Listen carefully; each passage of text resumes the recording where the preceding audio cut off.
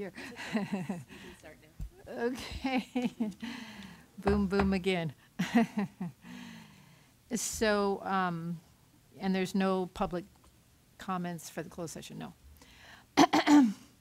So in closed session, we're going to be doing an expulsion referral, 2.11, 2.2 certificated public employee appointment, 2.3 classified public employee appointment, 2.4 negotiations update, 2.5 public employee discipline dismissal release, 2.6 claims for damages, Keenan claim number 564946. Do I have to see all these numbers? Whoa.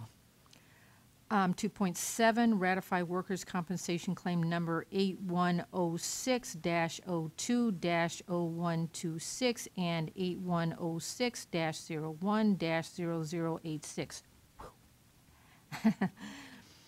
2.8, ratified workers' compensation claim number 457286.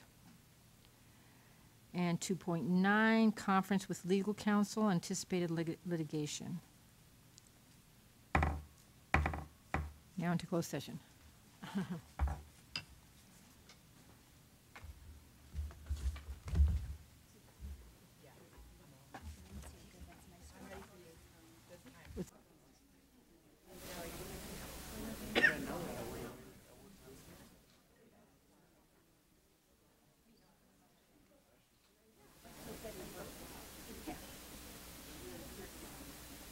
Okay, everybody sit down. Everybody, hello. Welcome, everyone, to our meeting of February 13th, 2019. New year. And I will start the meeting with the Pledge of Allegiance with Jennifer Holm.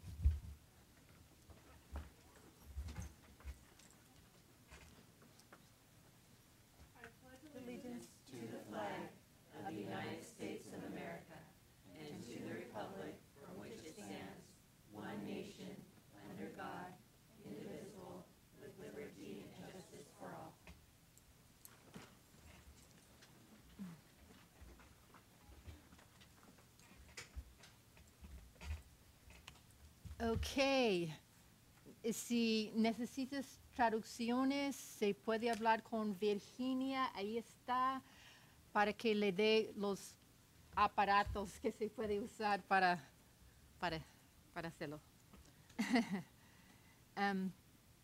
So we're going to have Superintendent by Dr. Rodriguez. Comments?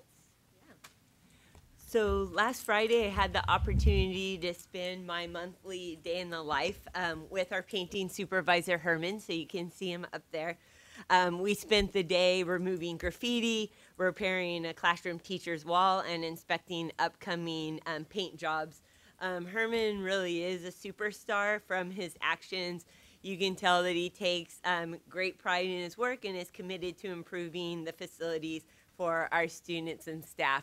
And some of those pictures, that one on the bottom, I didn't know he was even taking. As you can tell.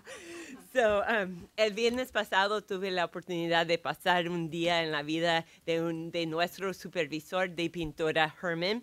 Pasamos el día removiendo graffiti, reparando la pared de un salón y también haciendo inspecciones para los próximos trabajos de pintura.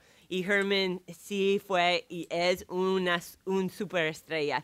Por sus acciones se nota que tiene orgullo en su trabajo y está comprometido de mejorar todas las instalaciones para nuestros estudiantes y personal. And so the monthly day in the life events not only provide me with hands-on experience and a unique perspective, but it also leads to change. So I wanted to I was talking to Herman about it, and he was like, I don't think people know about that. So I decided I would say a few examples. So for example, from the day in the life of a bus driver, we added 2 dry route days. From the elementary librarian, we restored their hours back to 8 hours. the VAPA teacher, we negotiated with PBST the roving stipend. The custodian, we're purchasing the additional equipment that they need to take care of the site properly. And for the painter, we're actually going to be hiring a fourth painter to cover the large backlog of painting jobs that are still in the system. And so mis eventos mensuales del la vida de alguien se brinda una experiencia para mí, no solamente un punto de vista muy diferente, pero también hay acciones en que hacemos. Entonces, por ejemplo, el conductor de autobús, ellos ahora tienen 2 días extras para hacer sus rutas antes de estar con los niños. El los bibliotecarios de primaria ahora tiene 8 horas como antes. El maestro de VAPA negociamos el dinero para los que están yendo a todos los salones. El pintor ahora vamos a contratar un cuarto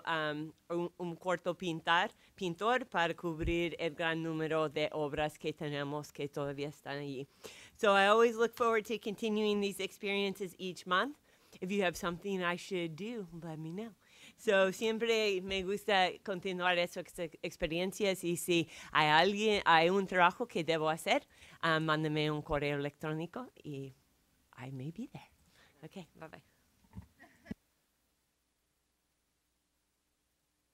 We're now going to have the governing board comments, and I'm going to start with, this time, Danny, and then I'll skip myself and come back, I guess.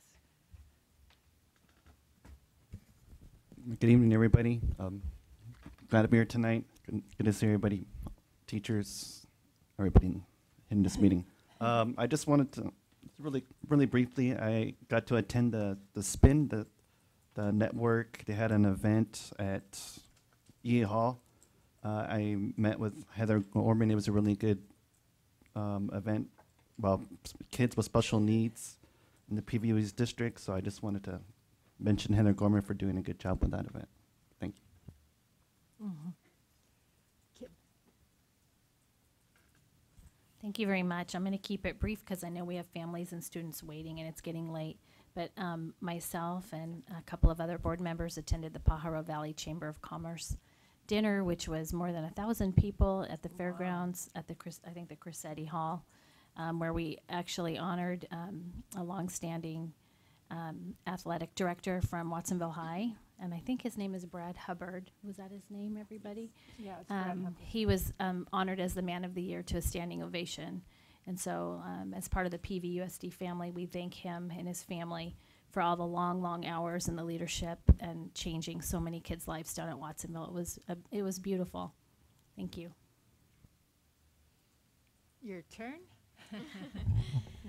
Over the past week, And say your name. Oh yeah. Hi, everyone. My name's Rosalie, student trustee. So over the past week, I was in talks with the Aptos High principal, Miss Pugh, and the assistant principal, Miss Edwards, regarding the AP program, as students have begun to pay for this year for their AP exams. I got the chance to take a look at the AP 5-year school score, which illustrated the annual change in the percentage of AP students who are taking the AP class and also passing the AP exam with a score of 3 or higher.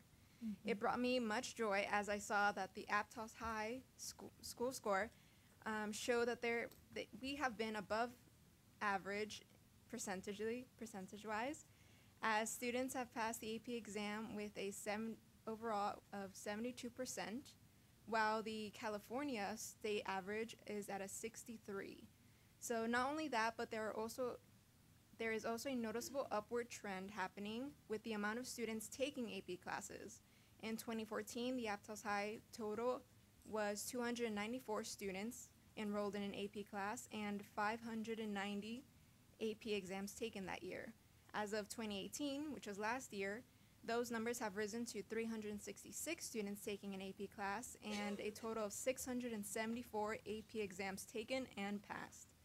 Though the school year has not ended, the 2019 school year is on its way to continue this trend, and which has already surpassed last year's numbers of how many students are enrolled in an AP course.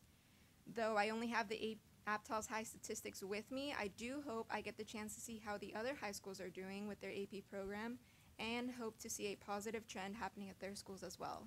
Thank you. Thank you. Committee. Hi, everyone. So last fall, I requested our CAT coordinator, Rob Hoffman, to meet with the Monterey Central Labor Council. Rob met with both Ron Cheshire and Cesar Lara from the Central Labor Council, and I wanted to publicly share what resulted from the conversation because I'm very excited about what possibility there could be with this partnership. Mr. Lara from the Central Labor Council has agreed to provide industry contracts for all industry labor unions he supports for PUSD to reach out to. Mr. Cheshire, and I'm not sure if I'm pronouncing his... Ron Cheshire. Thank you, Cheshire. Shira desired to connect with PBUSD Construction CTE Pathways to discuss aligning industry relevant curriculum called MC3. He's willing to provide seed money for a construction student leadership organization to start up and develop a program that is self-funding. I think this is a very unique opportunity that we as PBUSD should consider, especially if we are piloting our own in-house CTE program, but in addition to that, making sure that they are A through G certified. And last week, I attended a Watsonville Parks and Recreation Strategic Plan stakeholders meeting. It was a pleasure to partake in the conversation along with community partners across the Santa Cruz County to help shape the future goals and priorities of parks and recreation services here in Watsonville. Some of the recurring feedback from stakeholders was the possibility of opening our schools, campuses, playgrounds to the community. I am interested in continuing this conversation at our next intergovernmental committee meeting, which is coming up in March, I believe. And lastly, I'm looking forward to attending both the DLAC and the PV Education Foundation meeting next week.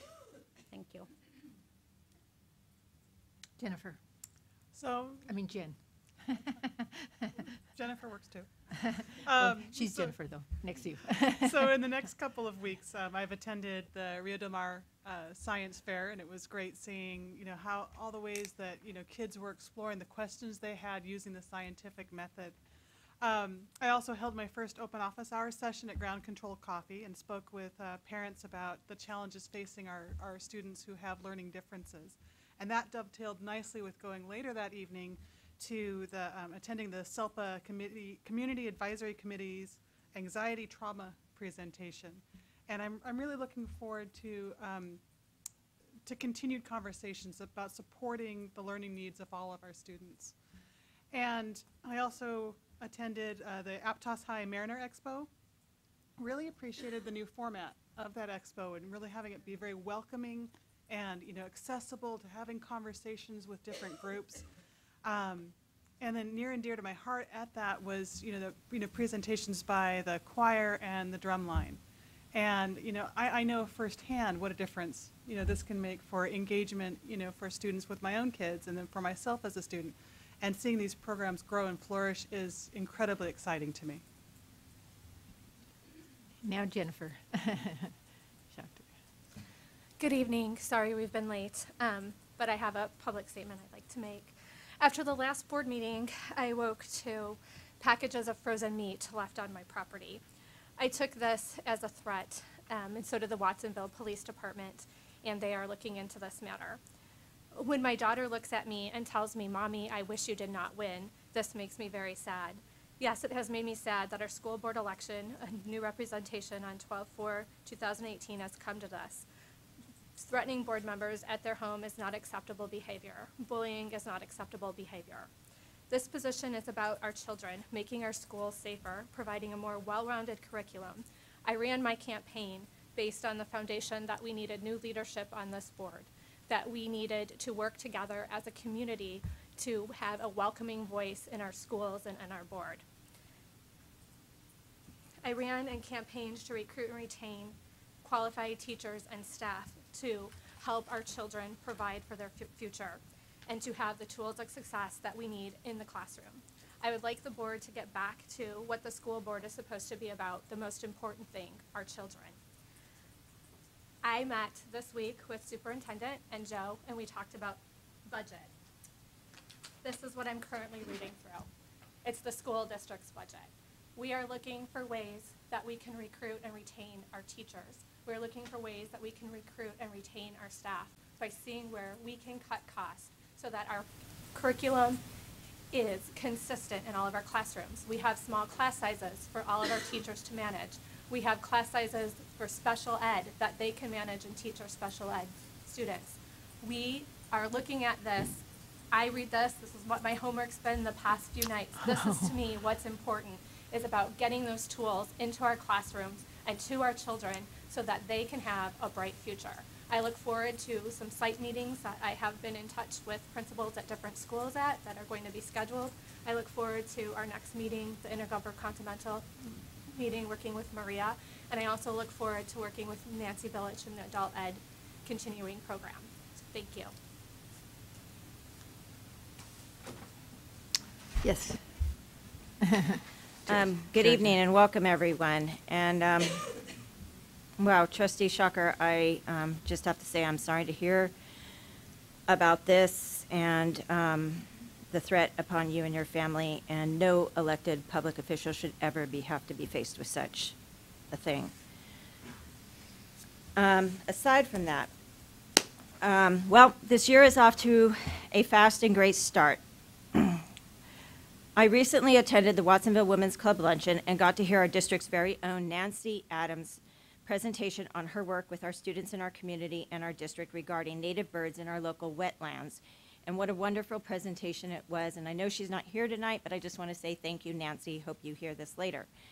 I would also like to take a moment and mention for our senior female students who are looking to go on to college next year, 2 scholarship opportunities within our community because that time is now and coming up. One is with the Watsonville Women's Club and one is with the Seroptimus Club within Watsonville. And information can be found on both of these clubs' websites on how to apply. I strongly encourage our females in the community, our senior females, to apply. There is also another scholarship opportunity in our community available to graduating seniors at the Pajaro Valley who are looking to go on to college next year through the Pajaro Valley Historical Society. And again, information can be found on their website for that. Again, I strongly encourage our senior students looking to go on to college to apply. This time is now coming in these next few months.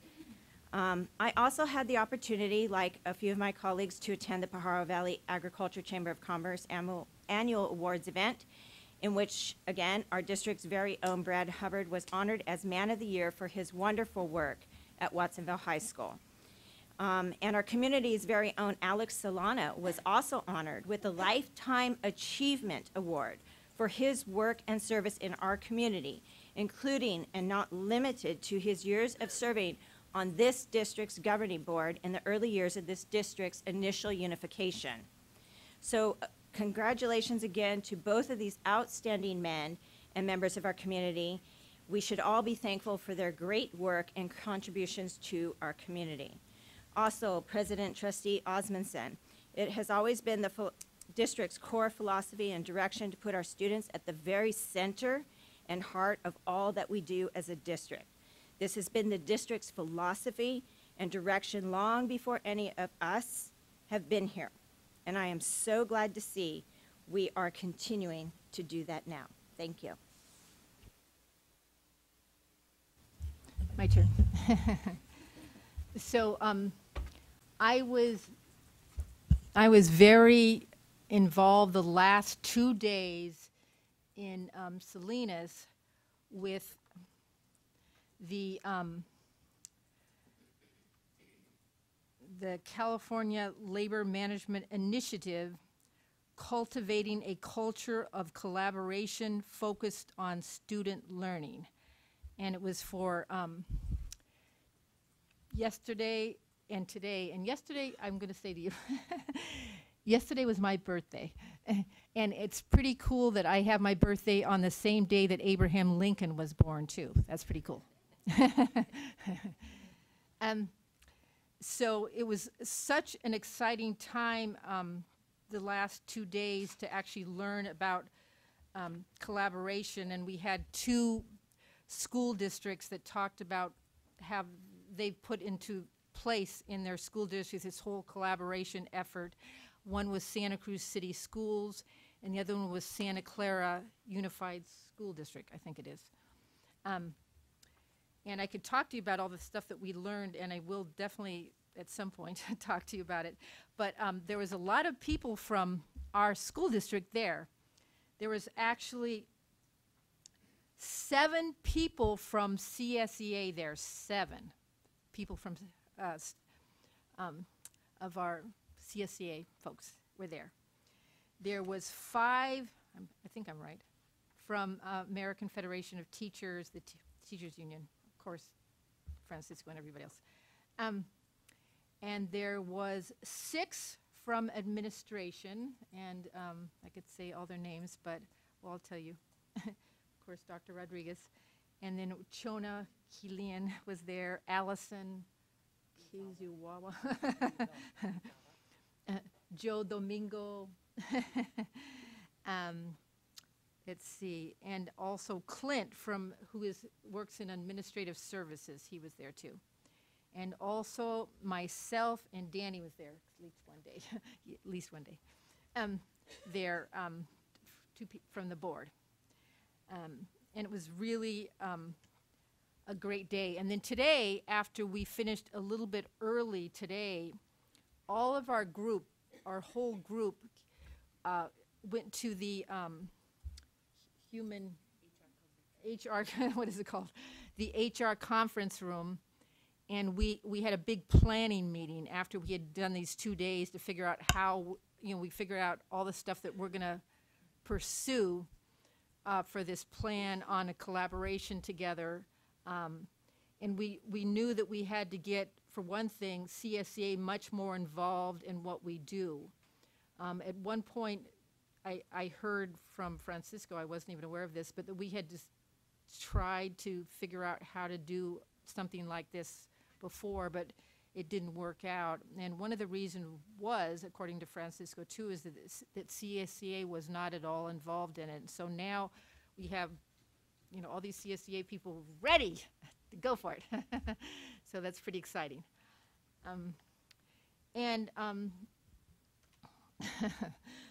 I don't know if Angelica's here. She is. I screwed up and did not go to the Head Start Policy Committee meeting because it was on a different day than I usually go to it. And so, I completely was stupid and forgot. The other thing I did, though, I went to the Peace and Unity March in Watsonville, and they have been doing this Peace and Unity March for 24 years. 24 years it's been going on. And it happened after, we'll say, after the killing of a little girl, actually, named Jessica, who was 9 years old, and her brother Jorge, who was, I think, 15 years old.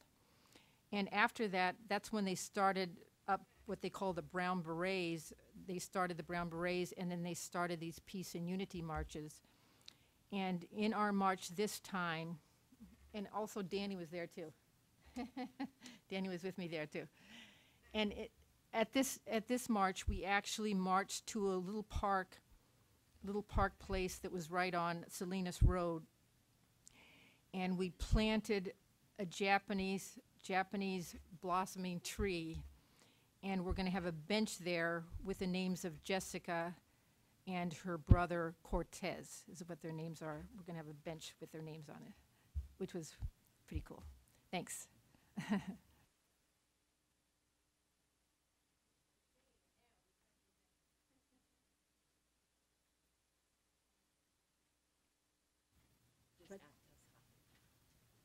Oh, the only thing that's only people here. Okay.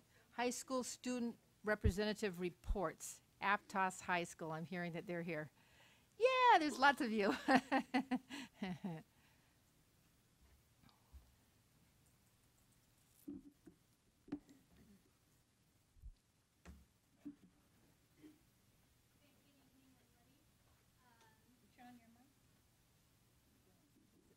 there it goes. Okay. So far, right now in academics at Aptos High, we on the website, you can pay for your AP exams for all students taking AP classes, as well as other students that still want to take the AP exams.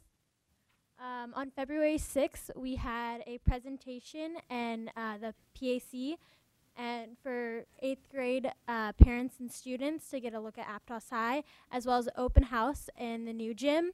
And parents got to talk to all the teachers and all the electives that you can take at Aptos High. And then this Saturday, last Saturday, we also had Saturday school. So for arts, our theater program is preparing for their spring musical Romeo and Juliet, and performances will be held mid-April in our PAC. Choir is preparing for their spring concert Celebrate in Song, and that is March 12th from 7 to 9:30 p.m. also in our PAC.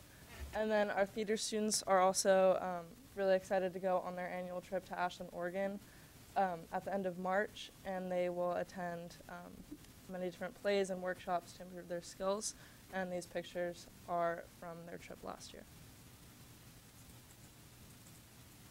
So for activities, a couple weeks ago we had our winter ball at Seascape Golf Club, and we ended up having 450 people there, which was way more than prom last year. Wow. Our community service fair will be on February 21st, and our set day for prom is on April 26th. Thank you. So in athletics, our boys and girls basketball teams both won the SCCAL championship game on Saturday. Yes, I know that. And the basketball women. Yeah. Women basketball. And we start CCS next week, or possibly like Friday or Saturday. And then our soccer teams had their senior night tonight and last night. And our girls are currently 12 and 5, so have a good chance at going to CCS. Our wrestling team is currently in CCS. And our spring sports have started, and we offer softball, volleyball, tennis, golf, baseball, swimming, track and field, and lacrosse in the spring. Wow, lots of stuff. Thank you, guys. Thank you.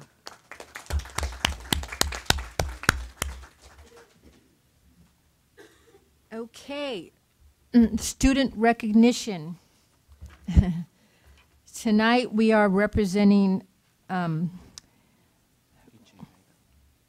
who is going to be the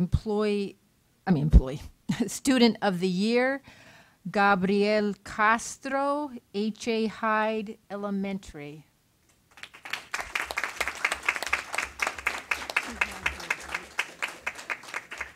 Jennifer Chapter, yeah.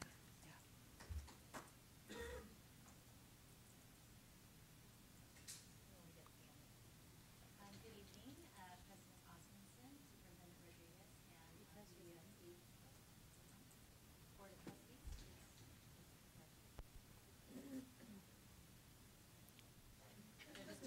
No, you wait a second, just a second. Guess you're gonna have to wait. I'm sorry. Jennifer.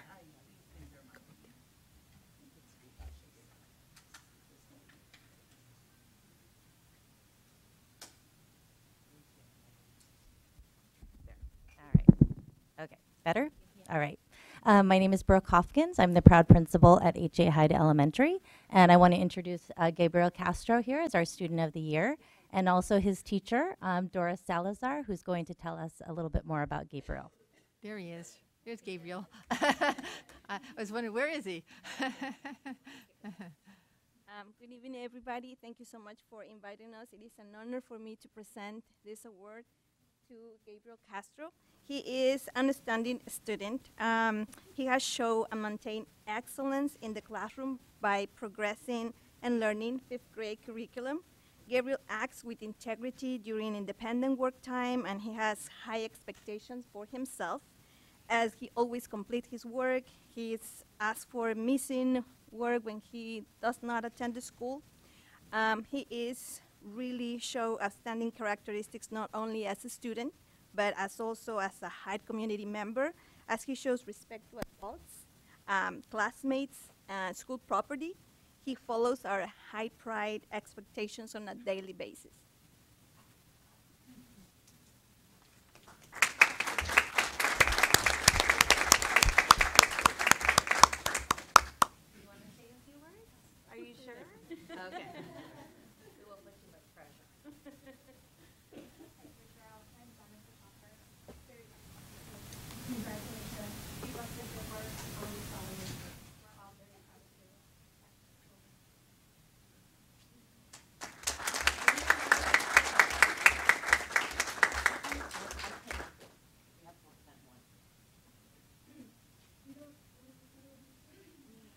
Right in the front, Gabriel. Get right in the front.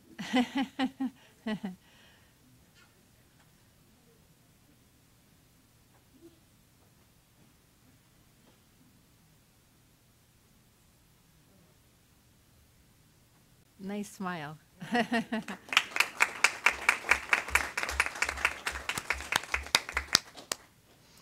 And the next, and this might be harder for me to say than in Spanish, is Demian Matlo. Am I saying that correctly? Demian. Demian Matlo. Yeah, thank you.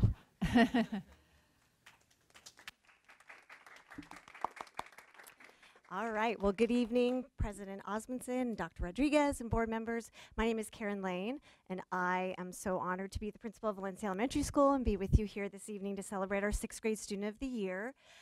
We select our student, I don't know if it's unique to us or not, but we have 4 Valencia values of respect, responsibility, kindness, and best effort.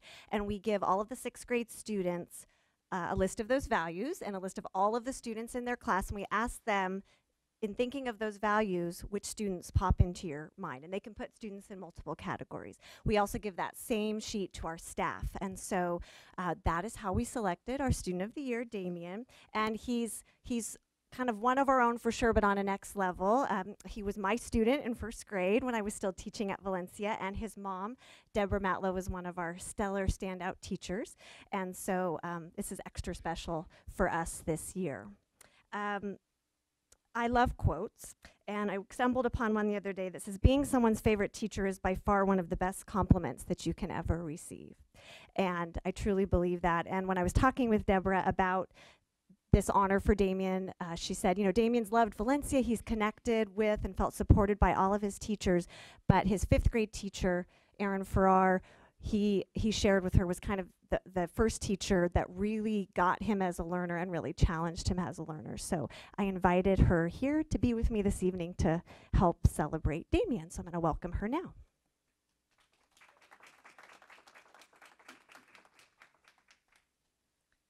Good evening, board.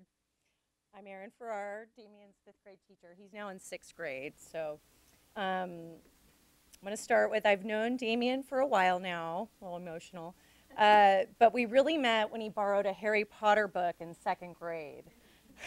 We had a few chats about the series, and I knew then that Damien was going to be a fun student to teach someday. As luck would have it, I had the good fortune of being Damien's 5th grade teacher and was able to develop a great rapport with him. I can say for certain that Damien consistently has his head in the game, both on and off the court. Damien is an athlete, a scholar, and a natural leader. Excuse me. He loves playing sports like basketball and soccer. He plays on competitive teams and just for fun. During PE activities, Damien and his fellow All-Stars effortlessly inspire participation of all students by demonstrating sportsmanship and verbalizing athletic strategies. Damien's enthusiasm, smile, and positive encouragement is contagious, and everyone catches it. Damien regularly and modestly leads collaborative discussions in all subjects. He proposes intense, deep, thought-provoking questions and demonstrates enthusiasm for learning and challenge every day, all day. In my opinion, Damien has truly opened his mind to analytically and emotionally exploring all perspectives. He's able to wrap his brain around a concept and convey it so that everyone around him is comfortable. Damien is extremely eloquent, and his writing is insightful. He has command of vocabulary, sentence structure, and persuasive techniques. His writing has been compared to that of a journalist. As you might infer, Damien consistently works hard to meet any goals he sets for himself. He not only met the academic goals of meeting his 5th grade standards, he literally knocked them out of the park, and he hit a grand slam by earning perfect SBAC state scores. Wow. Wow. These scores came with Damien's deliberate dedication and perseverance. Congratulations, Damien. But Ms. Farrar's not done yet. Damien, you are truly an inspiration to me. You once wrote about the legend Magic Johnson. And so this has been my opportunity to write and share about you, our legend, Damian Matlow. Damian, I am so proud you were elected Valencia's MVP. And that is that. Thank you.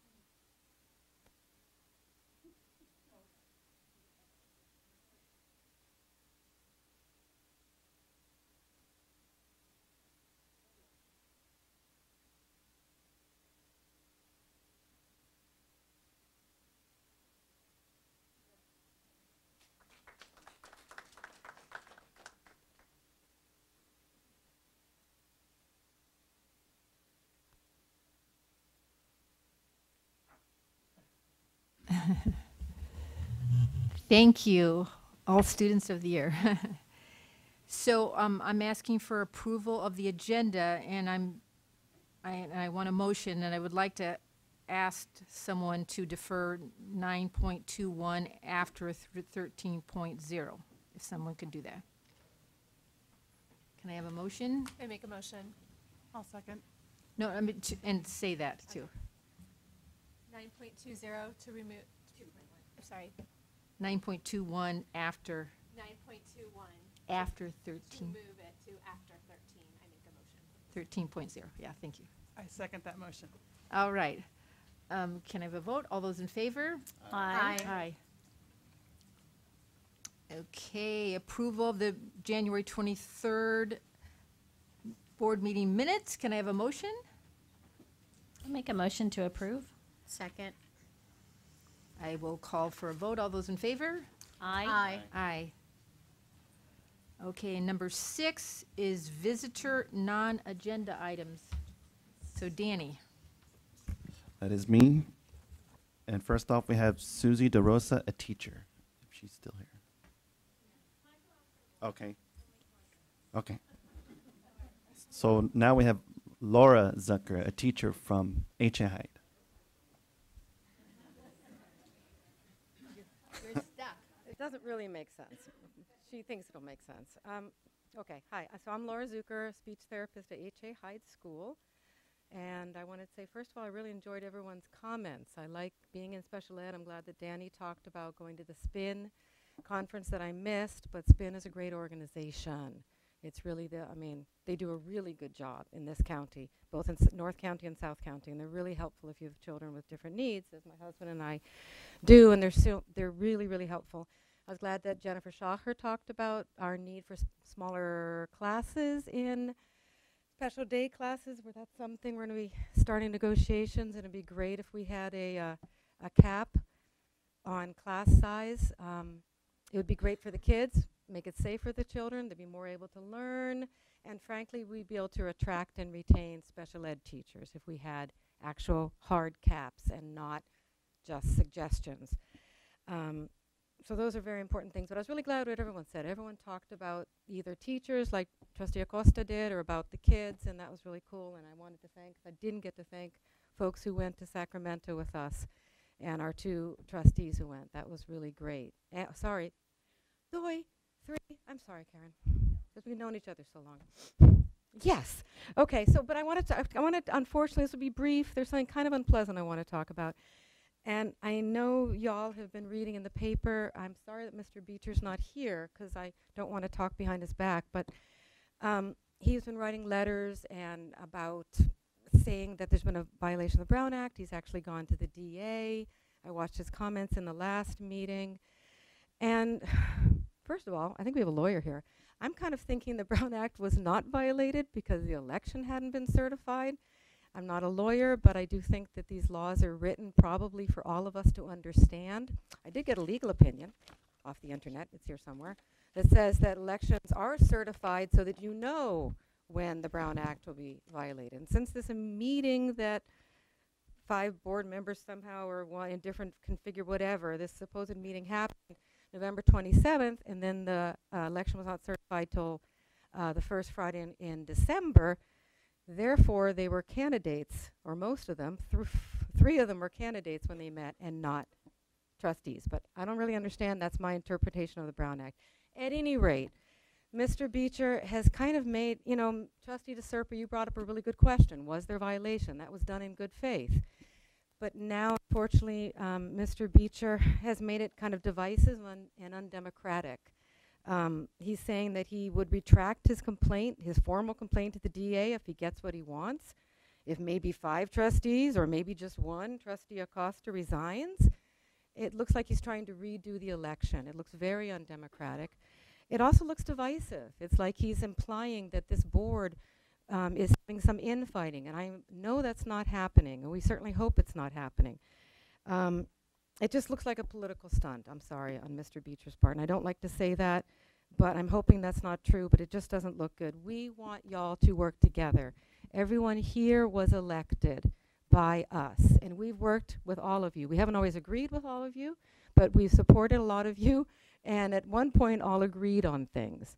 So we want this board to work together as a group and to get beyond this stuff that's been in the news about the Brown Act and Mr. Beecher's implication, you know, his trying to make it a political issue, so that we can get to these important issues that'll help the children and help our community. So thank you. Thank you.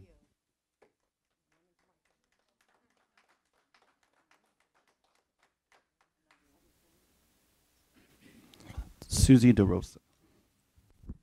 Good evening, Dr. Rodriguez and board. Thank you for having us here tonight. I just want to start by saying that I truly believe that all of us here are here for the right reasons and that we all have good intentions. However, recent newspaper articles and letters to the editor have seemed divisive and distracting. And I just want to urge you to put these aside, these distractions, and work in unity for the betterment of our schools and community. After all, if we can't do it at this level of government, how can we expect it at our federal level, right? It's sort of like it just is kind of a little bit of like, wait, that's happening here too? It can't. I just am hoping that we can really work together, and I feel like we just have enough divisiveness in our world and our country that I'm really hoping that that's not what's happening here and that it doesn't. It's funny, I didn't really want to talk tonight, but Laura does so much for us, for the teachers and the school community, that I couldn't say no. And so here I am. And I really didn't want to speak, and I'm thinking as I'm driving home, what am I going to say? What am I going to say? And there was a car right in front of me at a stoplight, and on its license plate holder, there were just 3 words. And the top word was adapt, and the bottom words were humble thyself. So I just want to leave with that. Thank you. Thank you.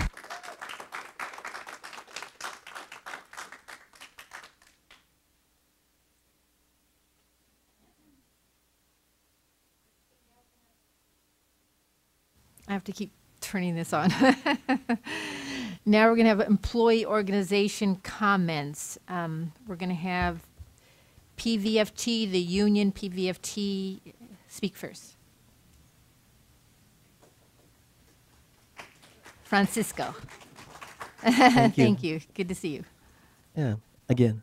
Again. I've been so speaking for the as was mentioned, Francisco Rodriguez with Pajaro Valley Federation of Teachers.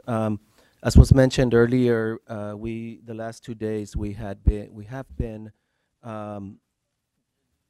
with a group of other districts, other teachers, and other administrators, talking about how to work together in a way that puts students first and makes it easy to do so, and in a way that we are all respected, and our rights as well as the district and board members' obligations and to the community and the accountability that they or that you all must keep is taken into consideration. So we're hoping that this is a good start. I know over the last few months we have or you have approved a number of memorandums of understanding that I believe are helping our students, our teachers, and our administrators. We have a big test coming up, and that is the start of negotiations again. And we're hoping that we're able to continue having or keeping the students first of all in mind, and the teachers that are meant to educate them, making sure that they have the resources to stay in the area and to become permanent employees of this district. So with that, your next item will give you more information on what we have in mind. Thank you. Thank you.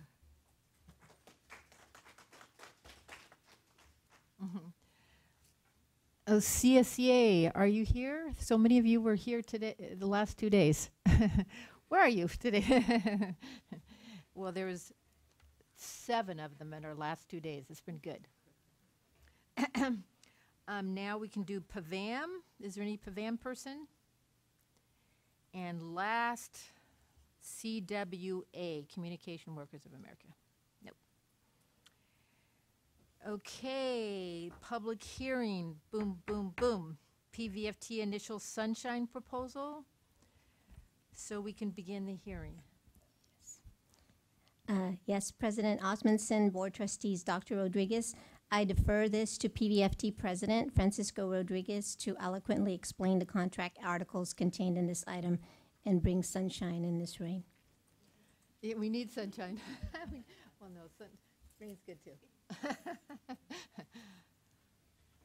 Thank you. As we were saying before, you probably all listened to the State of the State address yesterday.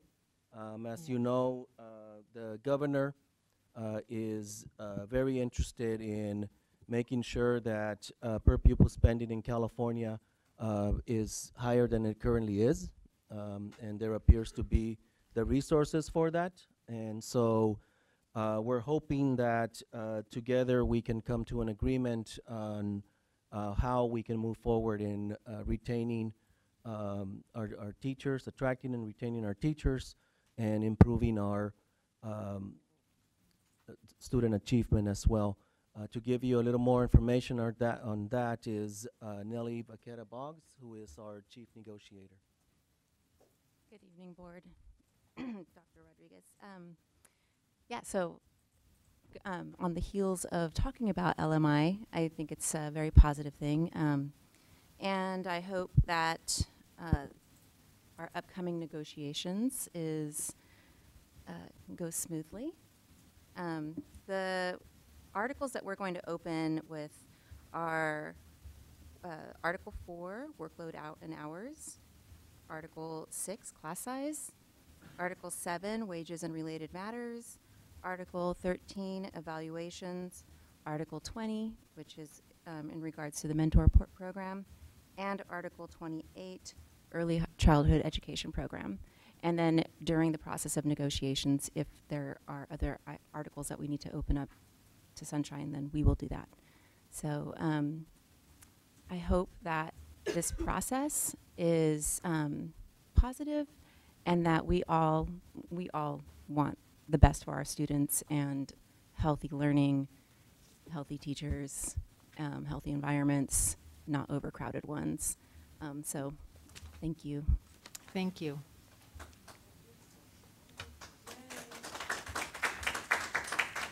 So public speakers. Are there any public speakers? No. Okay. Are there any questions from the board? It's pretty clear. Okay, we're going to close out our public hearing and go back to our regular meeting. And do I do it again?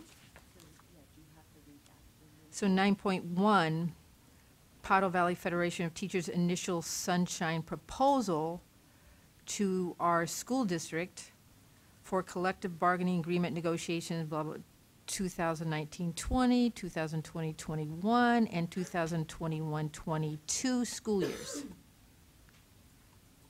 Chona, Kilian. Yes, as this, Can never say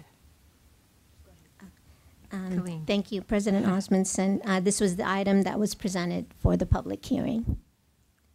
And we are recommending that the PVFT initial sunshine proposal be approved as presented. I would like to move approval to approve this item. I look forward to engaging with PVFT in productive negotiations. I'll second that. No public speakers? Danny? No. Okay, any more discussion from the board? Okay. I'll call for a vote. All those in favor? Aye. Any opposed?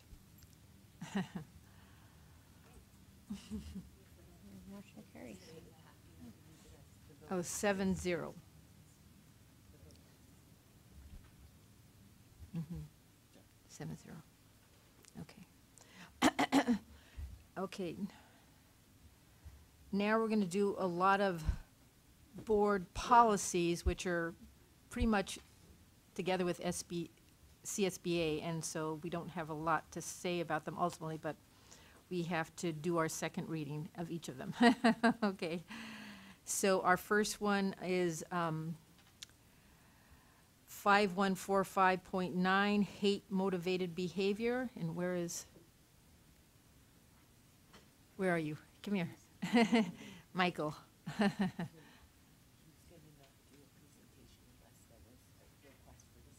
Yeah, so he already did the presentation last time, so we don't really need to do a presentation, and we don't have any public speakers, and there's probably not any discussion from the board, I wouldn't think. Okay, I mean, okay, can I have a motion to approve? So move approval for board policy 5145.9 as presented by the administration. Second. All those in favor? I'm sorry, can I ask one question? Didn't trustee DeSerpa ask for some language change at the last meeting, and was that implemented? Yes. Okay. Yeah, Thank it's you. highlighted in red. Thank you. It was implemented. There were three items brought up last time, and they've all been changed. in the I second just couldn't remember exactly what her requests were, so thank you. Okay, all those in favor? Aye. Aye. All those opposed? 7-0. Okay, the 9.3 second reading, board policy update 5145.7, sexual harassment. And probably no board discussion. I just have a question really quick. Okay. So on the following item, there is stated explicitly what sexual harassment is. And I'm wondering, unless I missed it, I'm wondering why under this item it's not, we don't find the definition there. Stated. It's in the, I believe it's in the AR of the other three items, the 4119, and so you're referring to why isn't it in the 5145.7? Right. Mm-hmm. I haven't seen a whole lot of definitions stated in the policy, more in the ARs. Okay, That's, got it. you know, and it's taken from the CS, the California board sample. Got it. Thank And you. when you're talking about AR, just for the public who might be viewing, what do you? Administrative regulation. Okay, thanks. Yeah. Here you go, Thank you. if people need to hear what that is. Okay, call for the vote. All those in favor? Aye. Aye. All those, Did you have a motion? I motion to. Move to. did we have a, okay. Okay, now, all those in favor? Aye. All those opposed? 7-0. Okay, I have to keep going. The next one is board policy, BPAR 4119.11, 4219.11, 4319.11, also for sexual harassment. That's where the definition is. Can I have a motion? I motion to approve. Second? Second. Can I have, any discussion? No. Okay, all those in favor? Aye. All those opposed? 7-0. 9.5, second reading, BPAR 5145.13, response to immigration enforcement. So can I have a motion? I move to approve. A second? Second. Any public speakers, any discussion from the board? Okay, all those in favor? Aye. All those opposed? 7-0.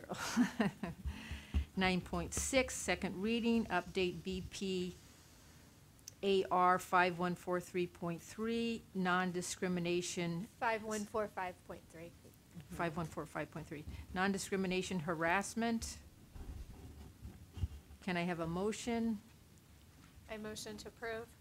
Second? Second. Sorry, Danny, you can have the second. Any discussion from the board? Okay, he's the second. All those in favor? Aye. All those opposed? 7-0. 9.7, second reading, update BP 5146, married parent parenting students. I moved. Yeah, I'll have a I motion. move to approve. Second. Any discussion? All those in favor? Aye. Aye. All those opposed? 7-0. These are all 9.8, second reading, update BP 1250, visitors, outsiders. Can I have a motion? Move approval. Second? Second. Any discussion from the board? All those in favor? Aye. All those opposed? 7-0. 9.9, second reading, update BP 0410, non-discrimination in district programs and activities. Can I have a motion? I'll make the motion. Can I have a second? Second. Any discussion? All those in favor? Aye. Aye. All those opposed? 7-0. 9.10, second reading, update BP and AR 6145.2, athletic competition. Can I have a motion? I move to approve. Second? Second. Any discussion? Yeah. All those in favor? Aye. Aye. All those, all those opposed? I'm going to abstain. What's that? I'm abstaining from this. Oh, abstaining. Okay, so 6, 1 abstention. And President Osmondson, I just noticed that somehow I squeaked in 2 of the same ones. So 9, 10, and 9, 11 are the same board policies. So we'll swap Okey one. dokey. So I'm going out to 912 now, right? Mm-hmm. 912, second reading, update board policy AR 6159.4, behavior interventions for special education. Can I have a motion? Motion to approve. Second. Any discussion? All those in favor? Aye. All those opposed? 7-0. 913. Oh, this is a different one. I kept thinking, you don't have to be here anymore, Michael, thank you. 9.13, approve memorandum of understanding between PVUSD and Potter Valley Federation of Teachers regarding bilingual stipends for migrant education teachers in the migrant program. And report by Chona.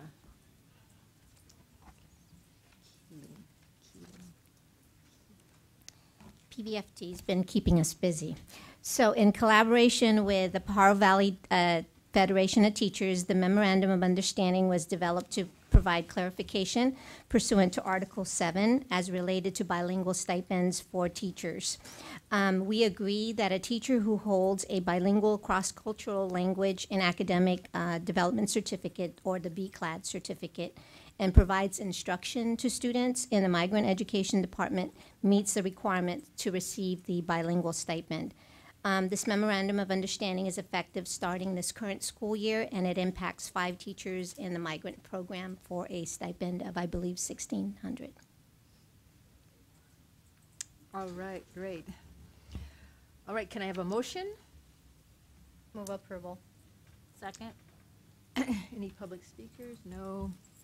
Discussion from the board on this one? Is there any discussion? Anybody wants to bring anything up? No. Okay. All those in favor?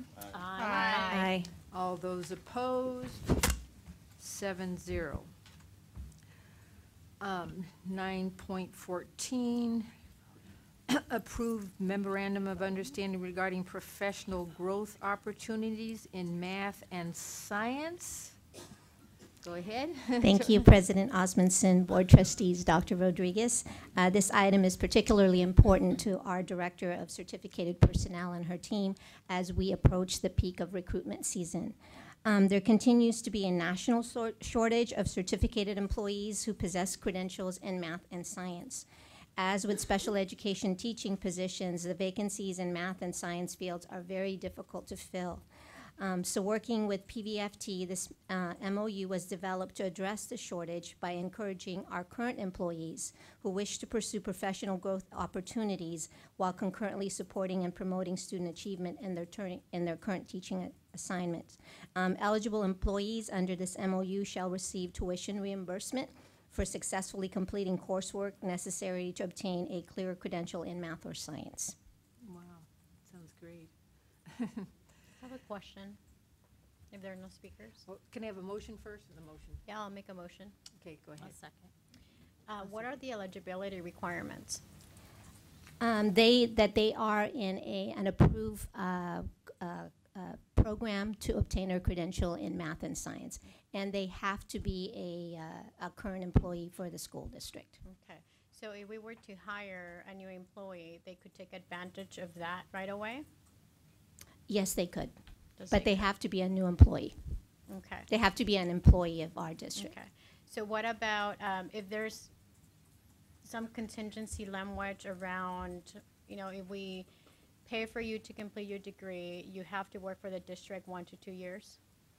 It takes time to, so when we reimburse their tuition, we reimburse it after they complete the coursework. Got it. So we're not going to pay for it ahead of time. So they're concurrently working on the credential, on clearing the credential, as well as, serving our students in these areas. Okay, thank you. They automatically are our teachers in math and science when they finish, obviously. Yes. If they have a clear credential, we'd love for them to be math and science teachers. Yeah, so they can't leave and become math and science teachers elsewhere, right? They could, but while they're doing their coursework, they have to be here, and they have to be employees of the district for us to provide tuition. If they leave the district and they're still in the program, and we're not going to be reimbursing their tuition if they're no longer part of the district. I think what the board is asking is there a clause in there that once that program is completed, that they need to stay in the district and teach a year before they move on to another district? Can we make policies like that? We should be able to. And the reason why I brought up the point is because the same thing happened with the bus driver trainings, right? We train them, we pay for their training, and then after the fact, they don't stay with us. So I want to make sure that there is some sort of clause, like she mentioned. Thank you for the word, I was looking for it. That keeps those employees who are benefiting from our district and also providing service to our students, that they make sure that we have them for at least 1 to 2 years after the fact. Well, Shona, I just want to piggyback on both what Trustee Orozco and Shocker have said here, and I think that even beyond a 1-year extension is reasonable. Let's look at, what is the reasonable amount of time it takes the district to recoup that cost? Is it 1, 2, 3, 5 years? So should we be making those extensions to to those periods of times? And this really isn't that different than what a lot of private sectors do with helping students complete their undergrads or in master's degree programs. So, could you, or it seems like maybe Dr. Rodriguez wants to chime in, please elaborate. So we haven't checked with certificated staff. I will say we did investigate with the bus driver. So it was a desire of both CSEA and the district to put in a clause in order to maintain them within the district. We researched it, and by ed code, we could not put in a clause that required them to stay within the district. I don't know if that clause was specifically for classified staff or not, so that is something I would have to research. I will say that we did specifically research for the bus driver because that came up, and it is a $5,000 cost that they could get trained with us and then leave and become a county bus driver, and basically we paid $5,000 and we lost them. So it is something. Francisco, did you want to say anything in terms of this item? So this MOU is for current employees. These are employees that are already vested within the district and in the community. Many of them have in the past taught math and science in a class that may be grouped together, which allows them to use their multiple subjects credential for that purpose. However, what the district needs is teachers that have a single subject credential in math so that they can be assigned just math so that they are the math teacher. The same thing with science. The way the reimbursement works is that while they may not have their credential, they would be assigned another subject or another class while they're taking their classes. So the reimbursement doesn't come until they complete the coursework. So just by the functionality of it, they would have to be within the district at least another year after they get their credential. Otherwise, they wouldn't get their reimbursement. I think that part of the concern coming, I'm going to speak on behalf of myself, and maybe it might be in line with what I've heard Trustee Orozco and Shocker say, is I'm hearing what you're saying, that they're current employees, but it doesn't, this policy would not just pertain to people that you see as members of the community who you believe are going to stay here and be here. They could, sure, they're here while they're doing it, but then they could get it and then leave. So I know that you have a motion and a second. It hasn't been voted on. That needs to be voted on based on the situation we're in, but I would recommend that we vote this down just so it gives you time to review what you've said you could do and bring it back to us at the next board meeting. Would we be able to amend our motion to just defer it to the next board meeting? Or that would even be. We could just take it. And if that's not possible, as far as, including a clause or, then maybe it could be something, I'm thinking of the new hires, right? Because obviously we're going to be selling this as a recruitment tool, for better lack of word.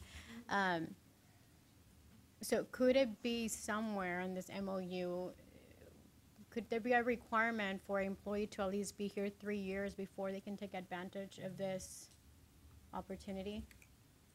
And also stay here and beyond then there, and then whatever that recoup time may be, 1, 2, 3. Well, MOUs are all negotiated items, so we can bring back, I know that they're present, So we can first investigate whether or not we can do the language, and then we can go back and have a conversation, and we'll bring it back at the next board meeting.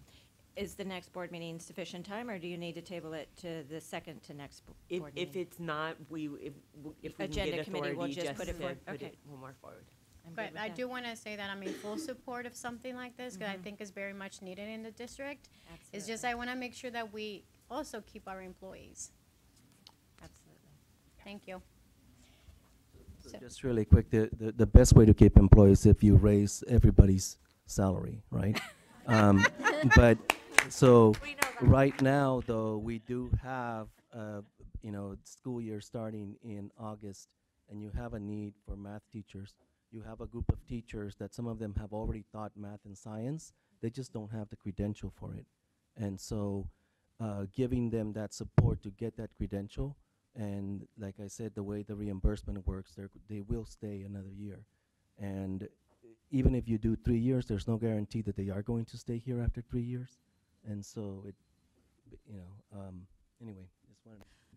That's us. Oh, I understand that, Francisco. My concern is with, I was just going to say, New I'm hires. fine with you doing it, but I'd like board members to kind of just put your hand up, because I don't want two or three people jumping up at the same time trying to talk, so you can bring your name on, should you. Okay. my concern is basically with new hires. I think that our teachers are vested in our district, and they've shown that by their long-time commitment to this district. But I'm more concerned with a new hire coming on and taking advantage of the program and then leaving after a year. I just want to remind everybody that was 5 minutes. So.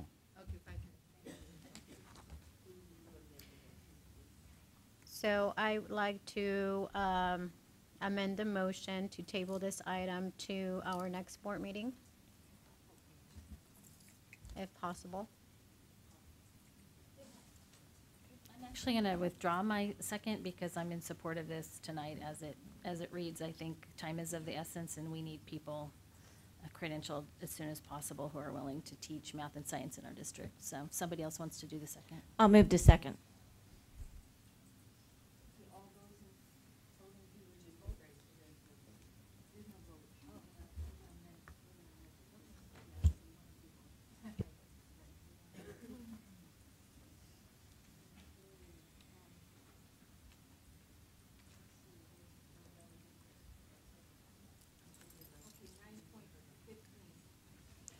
Approve memorandum of understanding between PVUSD and Potter Valley Federation of Teachers regarding peer assistance review committee compensation.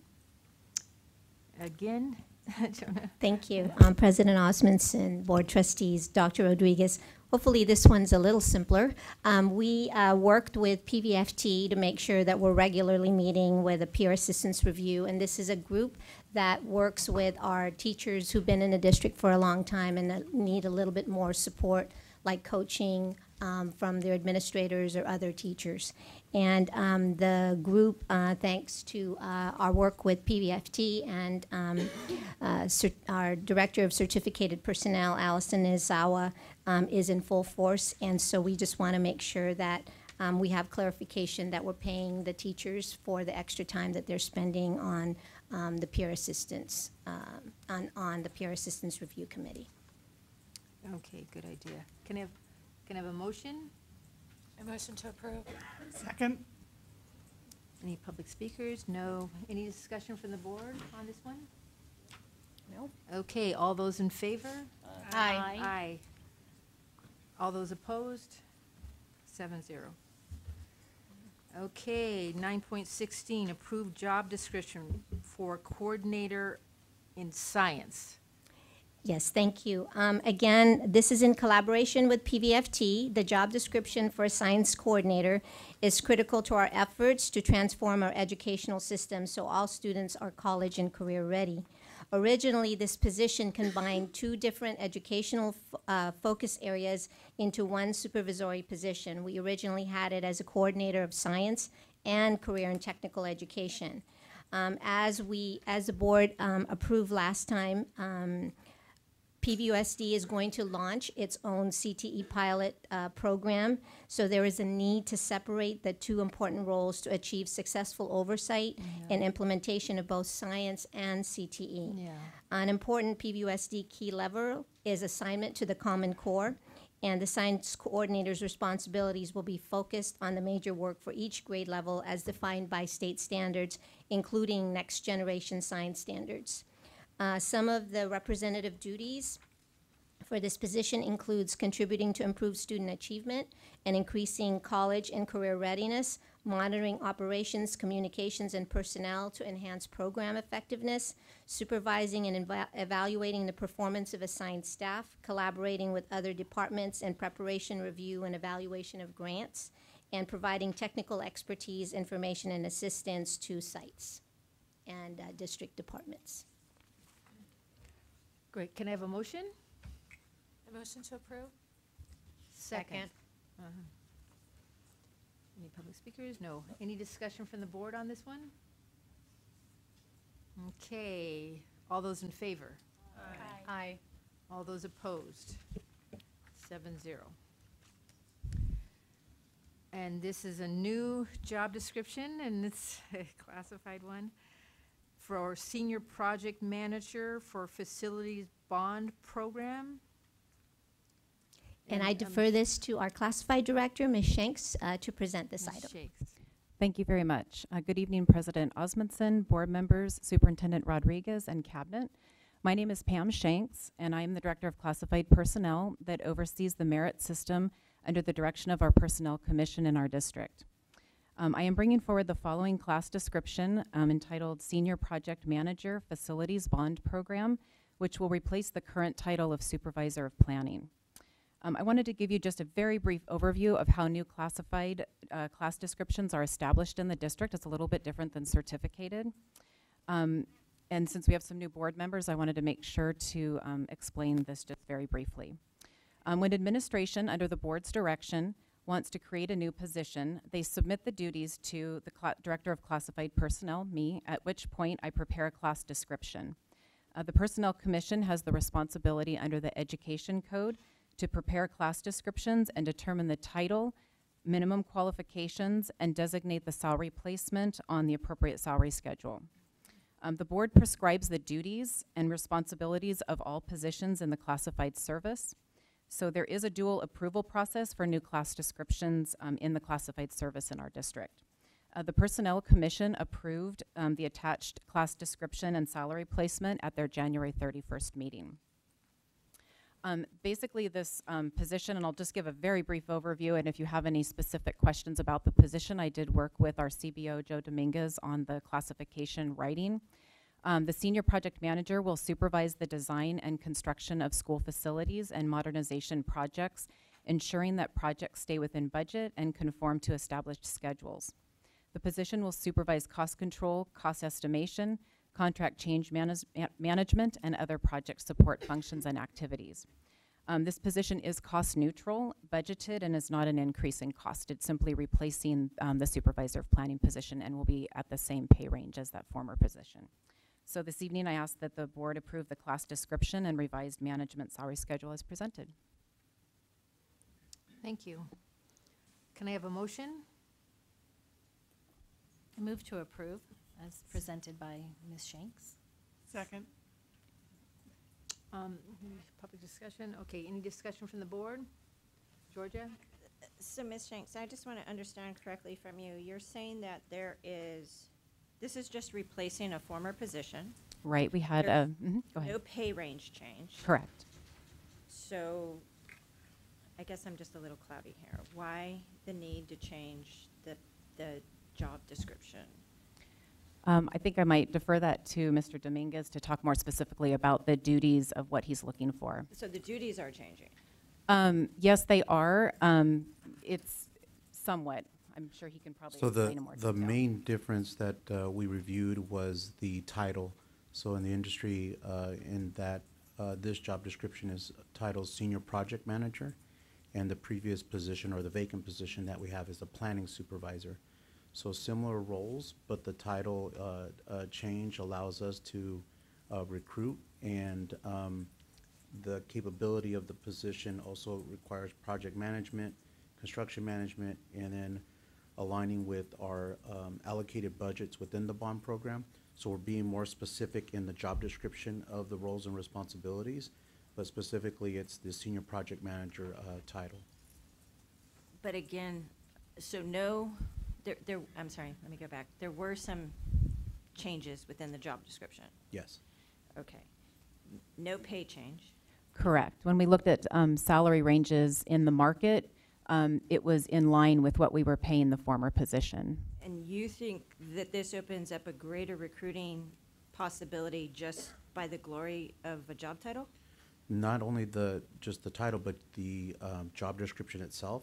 It's more in sync with industry standards. So we took, I think, a minimum of dozen school districts and did a comparable analysis and all. Within our region? Within our region and statewide as well. Okay. And that's how they're structured. It's a senior project manager, and then they have construction managers and program or project managers. They're different layers, but the senior project manager oversees the various projects, has a team that they oversee. Okay, and this person will be a direct report to whom? This would be direct report to the Director of Maintenance, Operations, and Facilities. Okay, thank you. You're Victor. Okay, I did have a motion first and a second, so I'm calling for a vote. All those in favor? Aye. Aye. All those opposed? 7-0. Another job description is 9.18, approved job description for counselor. Counselor. Thank you, President Osmondson, Board Trustees, Dr. Rodriguez. Special kudos for this one to Director Suzanne Smith, HSAP Julie Edwards, who collaborated with counselors extraordinaire and PVFT representatives, Teresa Lerma and Wendy San Juan. This is a job description for a counselor. The last time the counselor job description was updated, the main one was in May 7th, 1974. And it was updated again in September 21st, 1983, a little bit better for middle school counselors. So this took a lot of work, and kudos to the team, PVFT and our student services team leading the way. And this revision of the counselor position was done to better reflect the important and valuable work of our counselors and ensure compliance with standards and requirements for our federal progress monitoring visit, as well as better alignment with the national counseling standards. This position is critical to efforts, especially on our PVUSD key levers, including personalized learning, meaningful relationships, and informed instruction. As vital members of the school's educational leadership teams, counselors provide comprehensive and developmental support within the academic, personal, social, emotional, and college career domains to ensure that students become productive and well-adjusted adults. Some of the key representative duties is to create, implement, and evaluate a comprehensive school counseling programs that delivers services equitably to all students. Prioritize student needs to ensure in the academic, personal, social, and college career domains. Collaborate with students, staff, families to create an academic plan that ultimately results in a successful obtainment of a diploma and choice of post-secondary options. And provide responsive services to address student barriers to academic achievement, and provide referrals of student families to district and community resources. Okay, do I have a motion?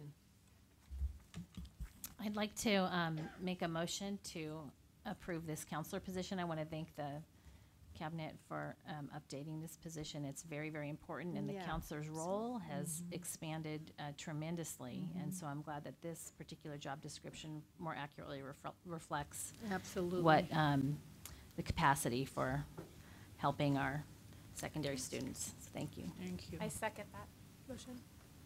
All right. So any other discussion from the board? And what Kim says is very accurate. Obviously, you all think that. Yes. All those in favor? Aye. All those opposed? 7-0. Okay. So is Nancy, oh, there you are. Memorandum of Understanding between HiSET and Watsonville Aptos Santa Cruz Adult Education. Good evening. Good evening. President Osmondson, how about that? President Osmondson, trustees, Dr. Rodriguez. How about that? And cabinet. This is pretty standard. We would like to offer the HiSET in Santa Cruz, in our Santa Cruz location. We have the GED here at the Green Valley Center. And at the Santa Cruz location, we will have a paper test rather than a computer. The charge is $15 each. There are 5 tests. It's reading, writing, math, science, and social studies. And the tests are given on Thursday in Santa Cruz. And what'd you say? Tests are given Thursday in Santa Cruz, at our Santa Cruz location. Okay, do I have a motion? I motion to approve. Second? I second. Any discussion? I wanted to ask. So, HiSET is what is basically the GED. Well, it's a different form, but it's put out by the Educational Testing Services, But, ETS. Okay, and it's different from here in that they don't do it on a computer? Here, the GED is now all computerized, and we offer the GED. I still believe it's the only one in Santa Cruz County. We offer it here at the Green Valley Center. So we also wanted to offer the HiSET to give our students variety, so they can have the GED or they can have HiSET. Either one is a high school equivalent exam. Okay, so they're gonna have, they're not gonna have the GED there in Santa Cruz, they're gonna have The HiSET. Okay, that's what they're gonna do there. Okay. President Trustee Osmondson, I had a question. Okay. Had my hand up. Dr. Bilasich, could you please just elaborate for the board and the public again the major significant differences between the GED offered here and the HiSET offered in Santa Cruz? Just anything that The you find GED, significantly different. the GED is on a computer now. In 2014, it was all paper-based, and they said no more paper-based. The state of California is just going to have the GED. At that time, McGraw-Hill came through with TASC, and ETS came with HiSET and said to the state, why are we just having one test? What about us? So money talks, and they've said, okay, in California we can have the HiSET, and we can also have TASC. And we offer a computer-based test here at Green Valley Center and a paper-based one in Santa Cruz. They're similar, and they're supposed to be equivalent. Equivalent in all those subjects. Supposed to be equivalent, GED. But if you know, GED is kind of known nationwide. HiSET wants that same status. They're not recognized in all states, nor is TASC, but GED seems to be. Yeah, they are. GED, everybody knows what GED is. Right. HiSET, I don't know. So, Dr. Bilasich, this can significantly help people that are challenged for whatever reasons with a computer testing module program who are old school like me. We felt that we wanted to have the option for people to be on a computer because that's what GED was doing. We didn't have the choice anymore. But we also had an option for students to be paper tested. Okay. A lot more people are comfortable with paper. And just to elaborate, I'm not computerly challenged, I just prefer paper. All right, if there's no more discussion, all those in favor? Aye. Aye. All those opposed? 7-0. Thank you very much. Thank you. Okay, now for the 9.20 Assistant Superintendent Contracts. Okay, that you said you're just doing one. Both, Okay. yeah. So, thank you very much. So for the last 2 years at the next item, you will actually hear about the success that we're having, especially at the elementary level, but also throughout other schools at the secondary level. Many of that is attributed to the implementation of new programs that we have, that we've put through. and the professional development that we've had for the teachers and for staff. And so we are bringing forward 2 assistant superintendent contracts. So it is for our assistant superintendent of elementary and our assistant superintendent of curriculum and instruction. I wanted to note, and as is noted here, really the only major change is the timeline. So their contracts, both of their contracts expire June 30th. As is unusual with anyone else, a cabinet member cannot work a day past their contract. And so with any other job title, you basically have an ongoing contract. Even if you have contract negotiations, you still can work the next day. As a cabinet member, you cannot. And so it is the exact same pay that they received when we all received the increase in funding or increase in salary when negotiations closed. So there is not an increase.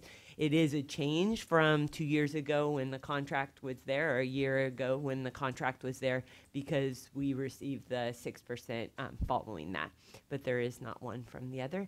And so we're encouraged. We feel that they're both great cabinet members, and we want to maintain the consistency within cabinet. And so we encourage you to approve their contracts. Do I have a motion? Making a motion to approve the contracts of Susan Perez and Lisa Aguirre. Oh, it's Susan Second. Perez? Is it Susan Perez? Okay, and I have a second, right? You do. Okay. No. I Is have there a any question.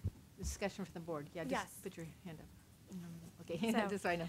I have a question. So I was going over the contracts, and my question is, we do mileage reimbursement on a lot of these contracts. Has the district ever looked into purchasing a car versus doing this monthly stipend?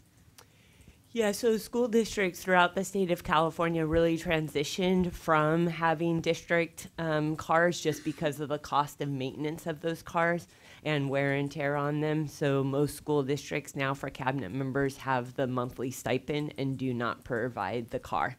I know in past years, just because my father was a superintendent for my childhood, he had a car for the first half of his superintendencies, and then it faded from that. And so we do the monthly stipend. I will say that, we travel significantly, not only within the district, but also going up to the COE and all throughout. And we don't collect mileage for any of those trips. Any other comments? Okay, Georgia.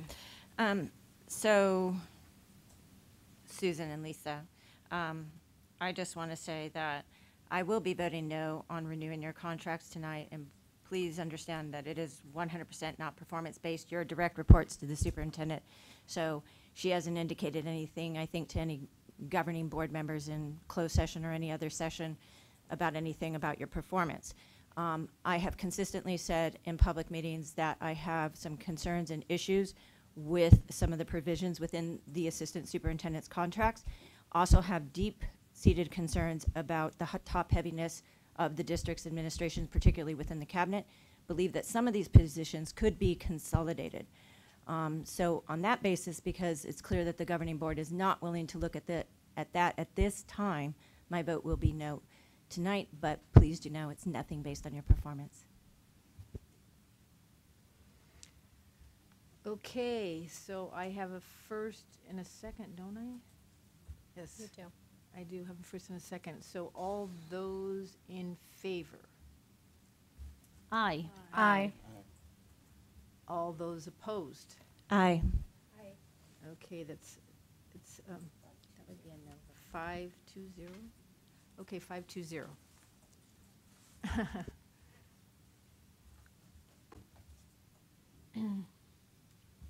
Okay. Now I'm on report and discussion items. 10.1 PVUSD instructional cycle and map report. Report will be presented by Lisa Aguirre and Susan Perez and Christian Schaus, Assistant Superintendent.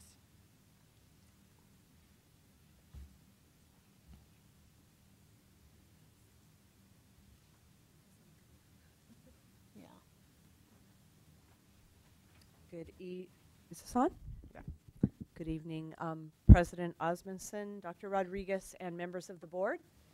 We are here to provide you with an update on our most current MAP scores and our summits.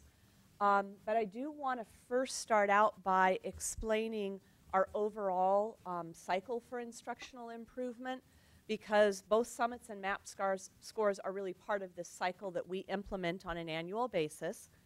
And the way our cycle works is, well, the purpose, let me back up a little bit, the purpose really is to make sure that we're making data-driven decisions and that we are monitoring the instructional improvements that we're making based on those decisions. So we start the year out by having our schools analyze their state test scores, the CASP scores. Students take a MAP score in the MAP test in the fall. Those are analyzed. Schools then set goals based on the data. Our principals come together in October for their fall summits, where they share what their goals will be for the year based on their data. They then begin implementing the work towards meeting those goals. Cabinet members perform a fall walkthrough of our school sites, where we are collecting data to help schools monitor their progress towards the goals. Midway through the year, our school students take their second MAP assessment of the year to determine growth from fall to winter. We then invite certain schools in for a mid-year MAP, dependent upon growth, or excuse me, mid-year summits based on growth from those MAP scores. And then we continue monitoring instruction, and Cabinet does a second round of site visits in the spring, continuing to monitor the growth and their goals. Then at the end of the year, our students take their third and final MAP assessment of the year, and we have our end-of-year summits where principals join us and review their overall year-long progress towards their goals, and then we have discussions about the following year and what kinds of goals need to be put in place and actions for the following year. So it is a full year-long cycle, and now we're going to share with you some of the results from our fall to winter or mid-year MAP assessment. Good evening. The honor of talking about some of that work that we were just discussing in terms of the growth that we've had at elementary school. And my voice is raspy, so I'll apologize for that in advance. Taking a look at the gains that we've had across the board with MAP, the 2nd through 5th grade level, you can see that the numbers there are indicating that we're ranging basically anywhere from remaining stable at that 94% in 3rd grade, which is in that small box off to the right-hand side, all the way up to a growth pattern of 31% increase. So that is substantial. By far, the most telling piece of how well we're doing is looking at this column here. So when you take a look at growth, the expectation is that we're making at least that year's growth. But as we've all heard, when you're trying to create that gap divide and squeeze that down, you have to make more than a year's growth. So as you can see, every level, our 2nd grade is actually is on projection to make 2 years growth, which is substantial. An indicator that the early literacy efforts that are going on in the programming is working. What you'll see also moving forward from 3rd through 5th grade is that movement that they are also getting more than 1 year's growth pattern. To do kind of that deeper dive and look at actual individual sites, we'll take a look at the elementary breakdown. Up here you'll notice that this is the mathematics breakdown for elementary school.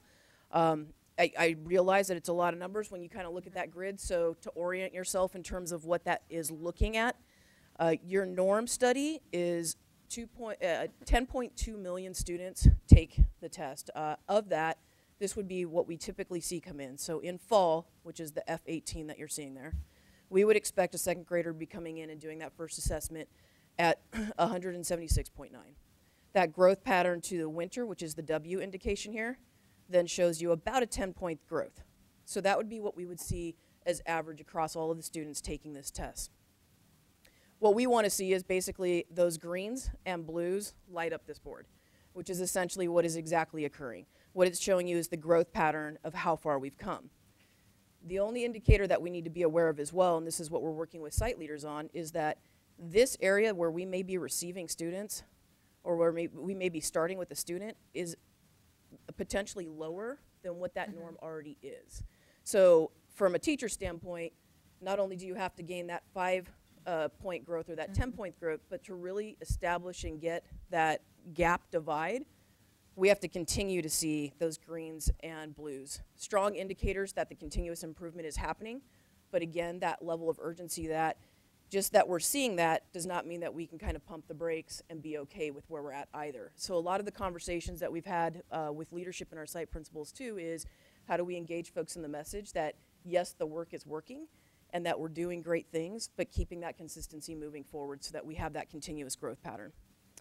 You'll also notice that in these areas, the purple and the pink, those are actually positives as well. So what you're going to notice with those is that those are actually above. So let's take Rio, for instance.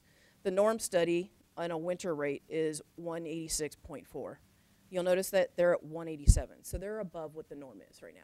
So those pink and purple bands, so to speak, that you're looking at is actually an indicator that performance-wise or proficiency-wise, they're lining up closer to what we would expect them to see moving forward on CASP and SBAC. To take a look at elementary in regards to reading. So again, you'll see that large charge with the greens and blues, which is exactly what we want to see. And those that have already hit, the purple and pinks are the ones that are already in that performance band that's indicating that they are within the norm range of what's already occurring. So again, amazing kudos to the staff, the teachers, and all of the folks that are leading the work with professional development because it is working for our students moving forward. So this will go back to the same story. So all of the data tells a story from one level to the other. So as I indicated and I showed you in second grade, if in second grade we already are at that disadvantage of having 10 points below on the RIT, then what we end up handing off sometimes with middle school may also be lower. So what you're seeing is that consistency cycle of the new initiatives that are going through are now hitting those upper level bands of those 4 or 5. So this will adjust as well. However, there's immediacy as well, because students that are in our system right now need us to be able to do something different as well. You'll see that these are yellows. It is not what we want in any shape or means in terms of moving forward. But what I want you to look at as well is these pieces. So this was fall of 18. I'll take Cesar Chavez, for instance. The average coming into a 6th grade, according to the norms, is 217.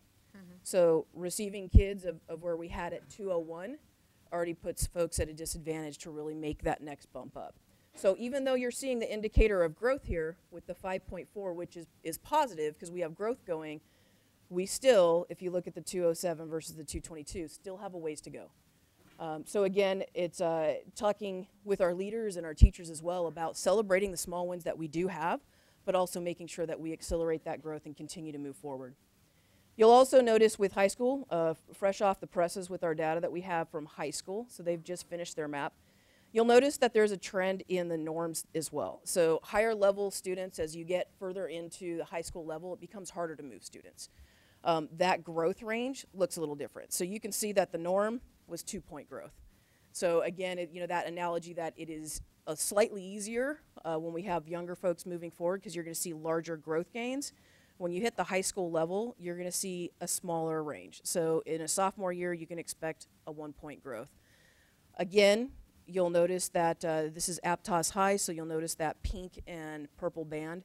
That means that they're already performing within that norm range. We also have some sites that are fairly close, but we still have some more work to do. So again, we're receiving freshmen, we're at 219, which is off from what we would be receiving if we were potentially in another place, but again, to the 221. So are we getting growth? Yes. Are we within that average that we want to be in? Not yet. So addressing it and moving forward, we're looking at a low-performing block grant that's targeting our middle schools in addressing this to provide additional support. We've also done some leadership breakdowns with what our action plans are with really making sure that we celebrate those wins because it is positive news that we are getting growth. Now it's that place of going, how do we keep folks motivated to continue to push forward with that growth and really look at the intentionality of what we're doing instructionally as well. And I will hand it over to my counterpart. Okay, so another way of looking at the data, I'm going to go back one slide. So, does this one go? So when the students take a test, they have a RIT score at the beginning of the year. Every student is assigned a projected growth. They take it again in the winter, and it's calculated to see how they did in terms of whether they met their projected growth or not to get the 1 year's growth. Now, across the nation, students are put into similar bands based on where their RIT score, where they scored. And there's something called the conditional growth percentile, which is looking at how students did as compared to their counterparts across the nation.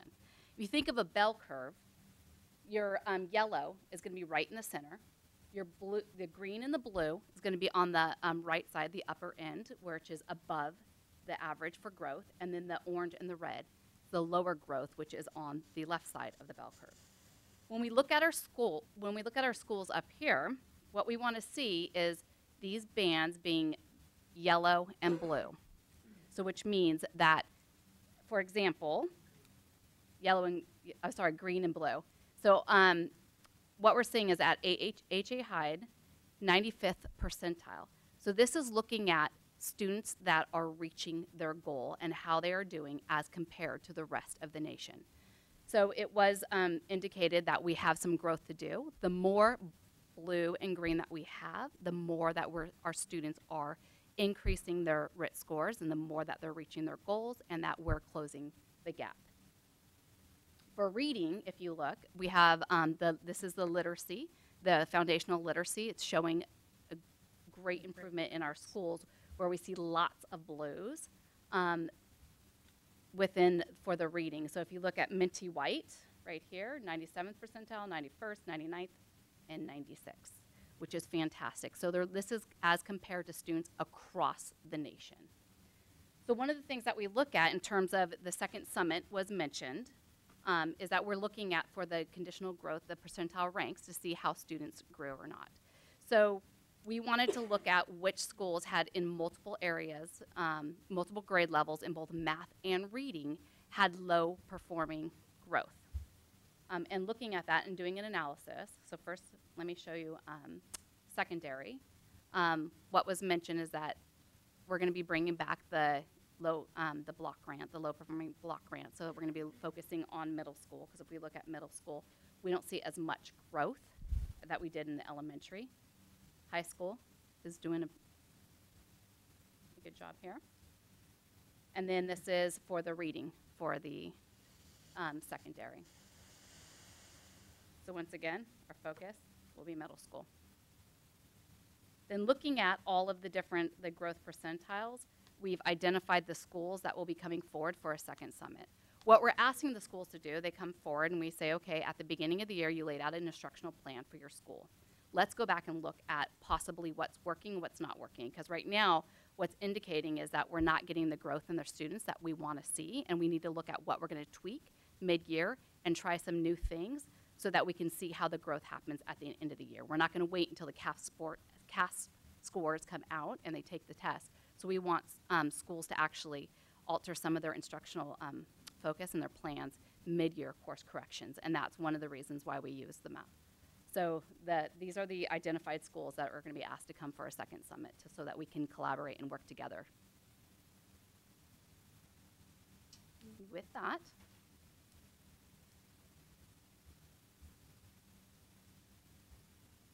okay, this is a report and discussion, so there's no vote. So there's no speakers, any discussion. Jennifer. So I have a question. How are the charter schools in our district ranking on MAP? I noticed that they weren't listed. Not all of our charter schools use MAP. Alianza and Watsonville Charter School for the Arts do. I have not looked at length at the Alianza. I know that WICSA did very well on their MAP assessment.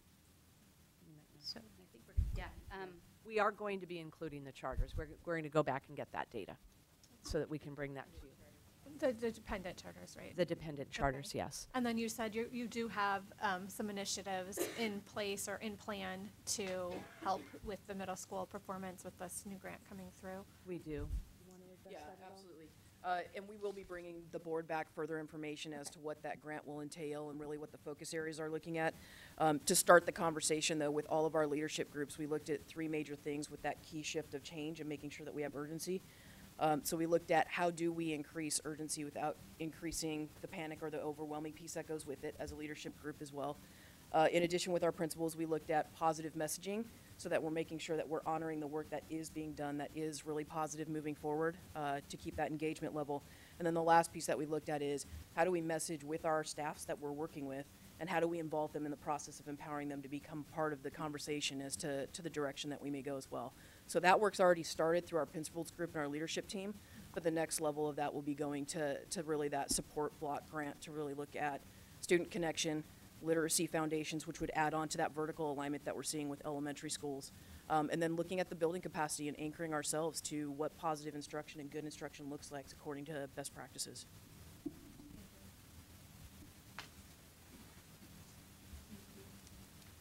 I do. I have a question, May I? So I noticed under math for middle school,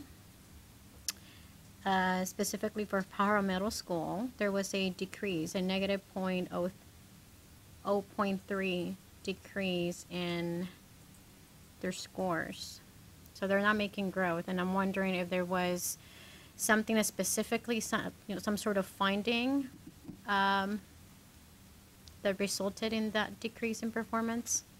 Sure. So we actually took a look at that over winter break as well. We called in our site administrative teams as well and looked at what can we do to support. Our math coordinator as well was involved in that conversation, as well as our coaches.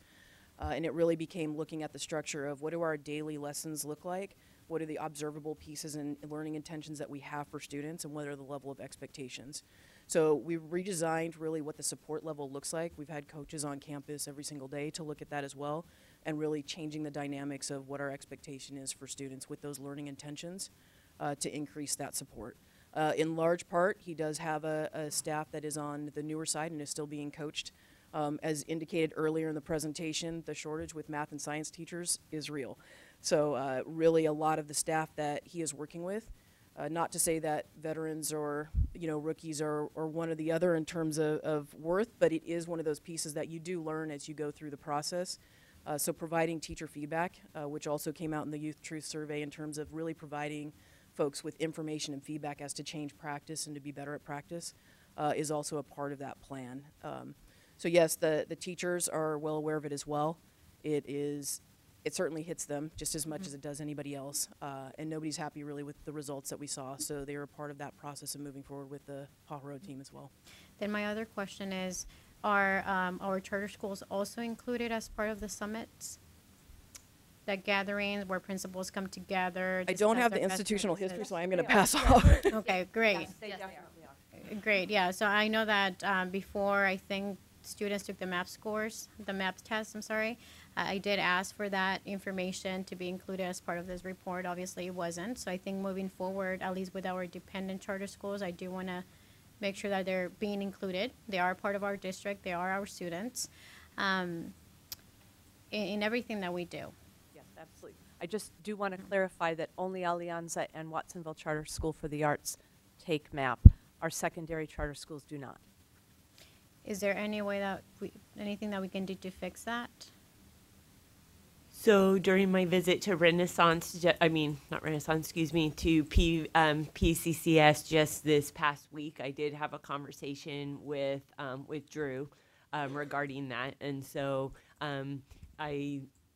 because our Tuesdays are our meetings, I didn't get a chance to talk to Susan about it yet, but we need to check in to see if we can support that funding. So at this time, PCCS doesn't have, because they are such a small school, they don't have the funding in order to be able to support it. And so it would need to be district supported. I think if it's an initiative that we have throughout the entire district and we're including them, then we need to try to make that happen. And I think using our mass purchase can be helpful. Yeah, that would be great. I think that's the direction I want to go. And then, let's see.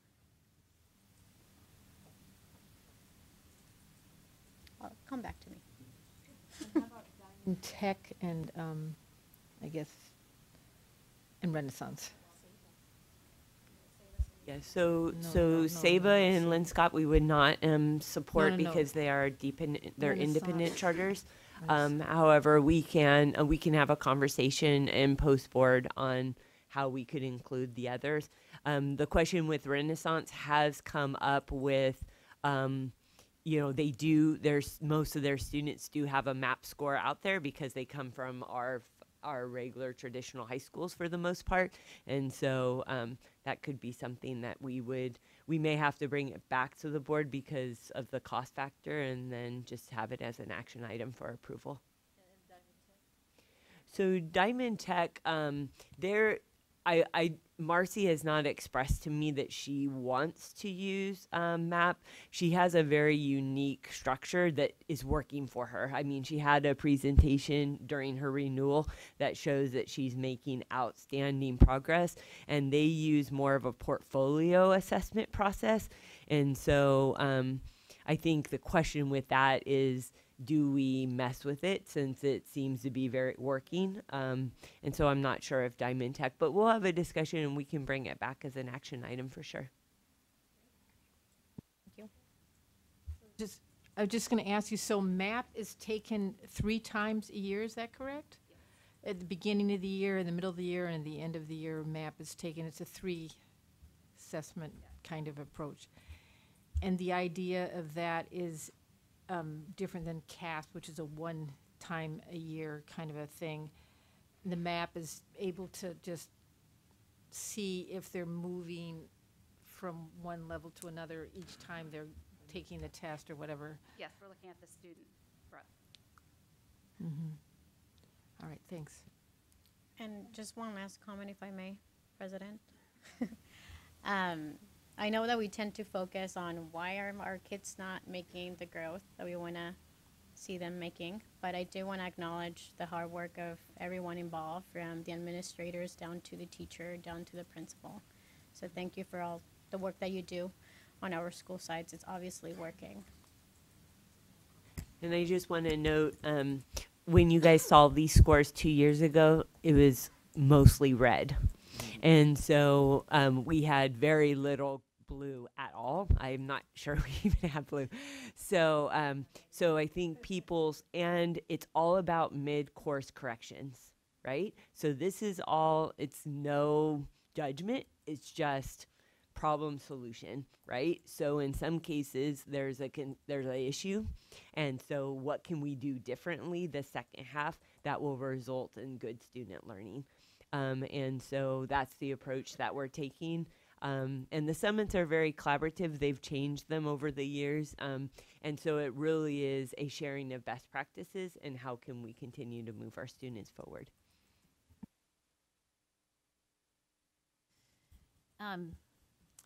So I do understand how MAP works, but just looking at all these charts makes my eyes like go in circles. So I just have a couple of questions. First of all, I like that Rio Del Mar is being brought back to a summit, because typically in every other old system we used to work at, they would just kind of rest on their laurels because there's such high achieving kids there. So I really like that if they're not making progress, they are held accountable to why not. So anyway, so I want to say thank you for that, because I think when we have a lot of high-flying kids, we need to challenge them and make sure that we're meeting their educational needs. So I love that. What is going on at Starlight? Can anyone speak to that? For math or reading? Either. For either. So well, I'm looking at reading, I think, right now. Yeah, reading. Yeah, with Starlight. It's all red.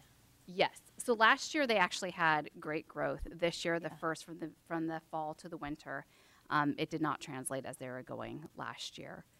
We're looking at a couple of different program differences. One of the things is that last year the way that they did the student goal setting was one, and they didn't do as much this year. The second thing is that within their classrooms that they're looking at with the teachers, it was more of a rushed. And so Jackie and I had a long conversation, the principal and I had a long conversation about the testing environment. We also looked at the different components that could have gotten in the way. at this time because they had such great growth last year, and right now it was the 1-year dip. We're not in a panic mode to figure out. We're kind of trying to find out why, depending on what happens at the end of the year. So they are she is coming in, and we're just have further discussion with her colleagues. At the end of the year, if there is still not as much growth, then we're really going to try to investigate to figure out why.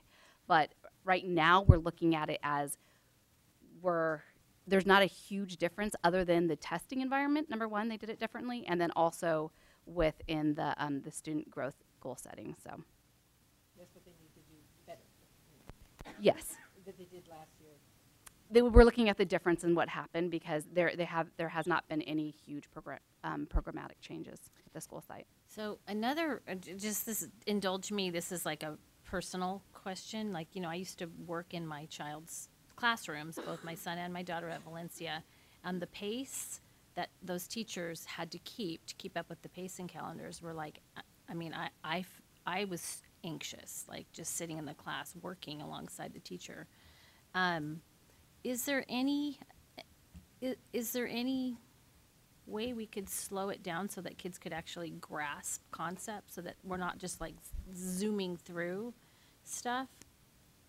You want to jump in this? Yeah, I think so. It does go back to research in this. So what we do know is that the remediation or the slowing process of the pacing actually doesn't assist students in that growth pattern, but the intentionality of the interventions that we're doing and the application that we're doing. So there really is a push for us to look at the lens of when we talked about that anchoring of what does good instruction look like. It's getting back to those basics of looking at the strategies that we're using in classrooms, so that we're really able to elevate that and then put the right programs in place to make sure that we get that push. Again, that personalized learning piece that you guys heard us discussing with the counselors piece as well, which is really differentiating, so that we're pulling kids back and doing that reteaching piece within without having to push kids out to receive the same level of support. And I think, you know, having a few years ago, we voted for and the teachers negotiated for, and I really pushed for, this is probably like 4 years ago now, that in the elementary schools for them to have release time so that they could get together and do what do you call it? But it's data collaboration time, so that they can really have a moment to take a breath and together as a grade level look at data. And I think that's been very helpful in terms of being able to help differentiate potentially. No? No.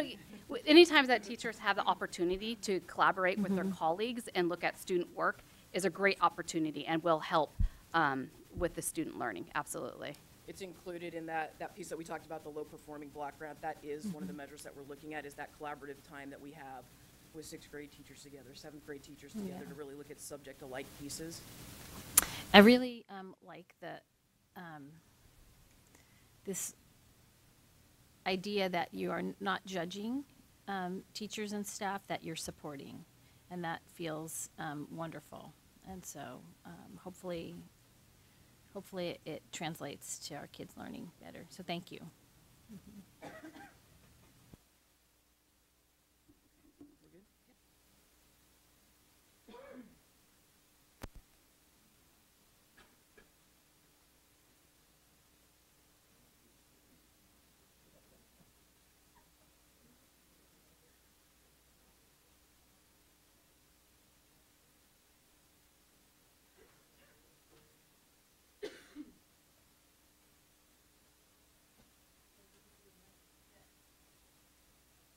We're going to do another set of first readings again.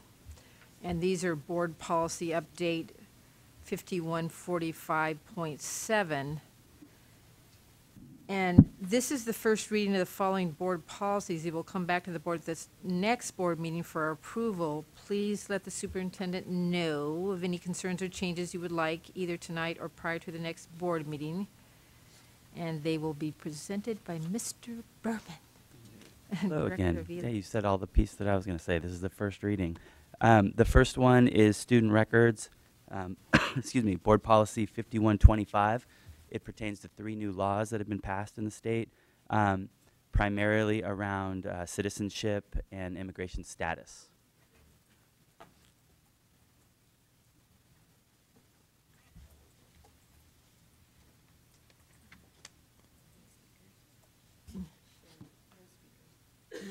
No speakers, no. Okay, this is not a motion or anything like that.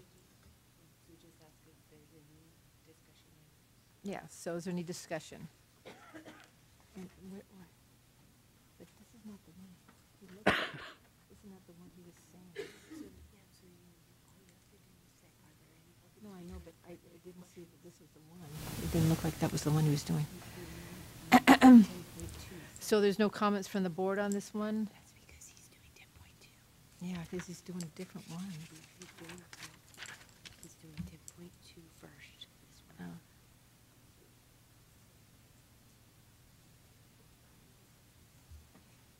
Okay. Okay. First reading, update BP 6164.2, guidance counseling service. Again, this is updated based on a new law, SB 451, and it just articulates some responsibilities of school counselors. Okay. Any discussion? Go ahead. Do we have current capacity to meet this new regulation for our counselors, guidance counselors? We won't have a choice but to create that capacity because it's become ed code. So that's why I'm wondering, do we need to look at hiring new counselors, or?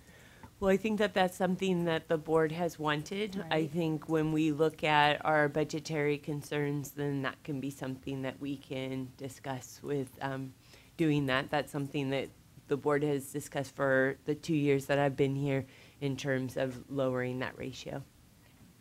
Thank you. 10.4, first reading of updates to BP-AR 1312.3. And these next two items are based on the feedback that we got from our FPM reviewers. So this item right here, 1312.3, is our UCP policy that was just updated in December. However, the reviewers said that the California School Board sample that we used previously has been slightly changed in the last couple months. And it shows how closely they're looking at the policies for this review that's coming. So we're still going to have a second one of this one too, obviously. Okay, comments from the board. 10.5, first reading of update AR 1312.4, William Uniform Complaint Procedures. Okay, we know about those. Yeah, and for this one, we were asked simply to take out any mention of the high school exit exam, because that's no longer law. Okay. So there's not any discussion from the board on that one. Okay. Okay, now we're doing the consent agenda, which is 11. I'd like to make a motion to approve our consent agenda with special appreciation to the Bruce W. Wolpert Algebra Academy for partnering with our district and other schools in Santa Cruz County and trying to help our kids achieve better in math. And we thank his family and Granite Rock for that opportunity for our kids in this district. Yeah, Granite Rock. Okay, is there any items that the board wishes to defer? No? And is there a second? Did we do a second? I second. Okay. I will call for a vote then. All in favor of the consent agenda? Aye. Aye. All those opposed? Okay. We're gonna do. With one absent. Oh, there's, one absent. Right, so, we're closing out on this one, and we're gonna go back now to closed session.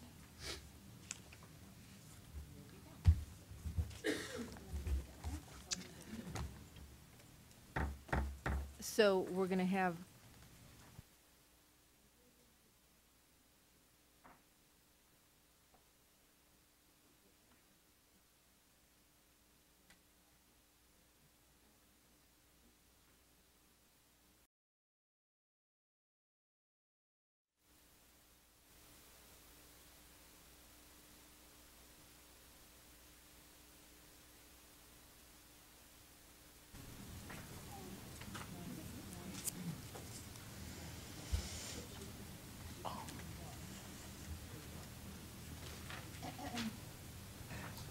So I'm going to go to 9.21. Approval of letter to District Attorney's Office. Can I have a motion? I'll make a motion to approve the letter with the following amendments to the letter. In paragraph 2, sorry, hold on. In paragraph 2, line 8, after Dodge to add junior. And in paragraph 2 on line 11, to remove the wording "to the group." And that's it.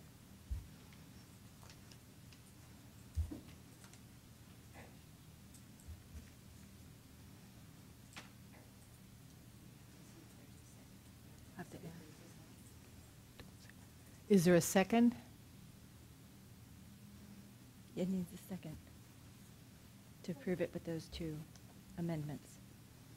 Okay. Okay, it looks like the second has died. Correct? Second has died. So, oh, so we need another motion. So I move to approve the letter with the following amendment of adding trustee Dodge Jr., adding junior to the line that was mentioned in the previous Yeah. motion. Okay. Do I have a second? I second. Okay. All those in favor? Aye. Aye. Aye. All those opposed? Aye. Fails, no. I mean, it moves, I mean, it fails. I mean, okay, it moves 6-1. It moves 6-1. Thank you.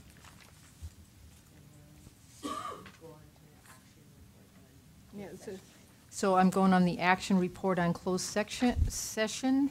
Do I want to have the expulsion and then the rest? She is. Okay, I move to approve a full expulsion for number 1819009 with the recommendation of the district administration for a full expulsion for the remainder of the 1819 school year and the fall semester of the 1920 school year with placement at another school outside of the district on a strict behavior contract. Second. All those in favor? Aye. All those opposed?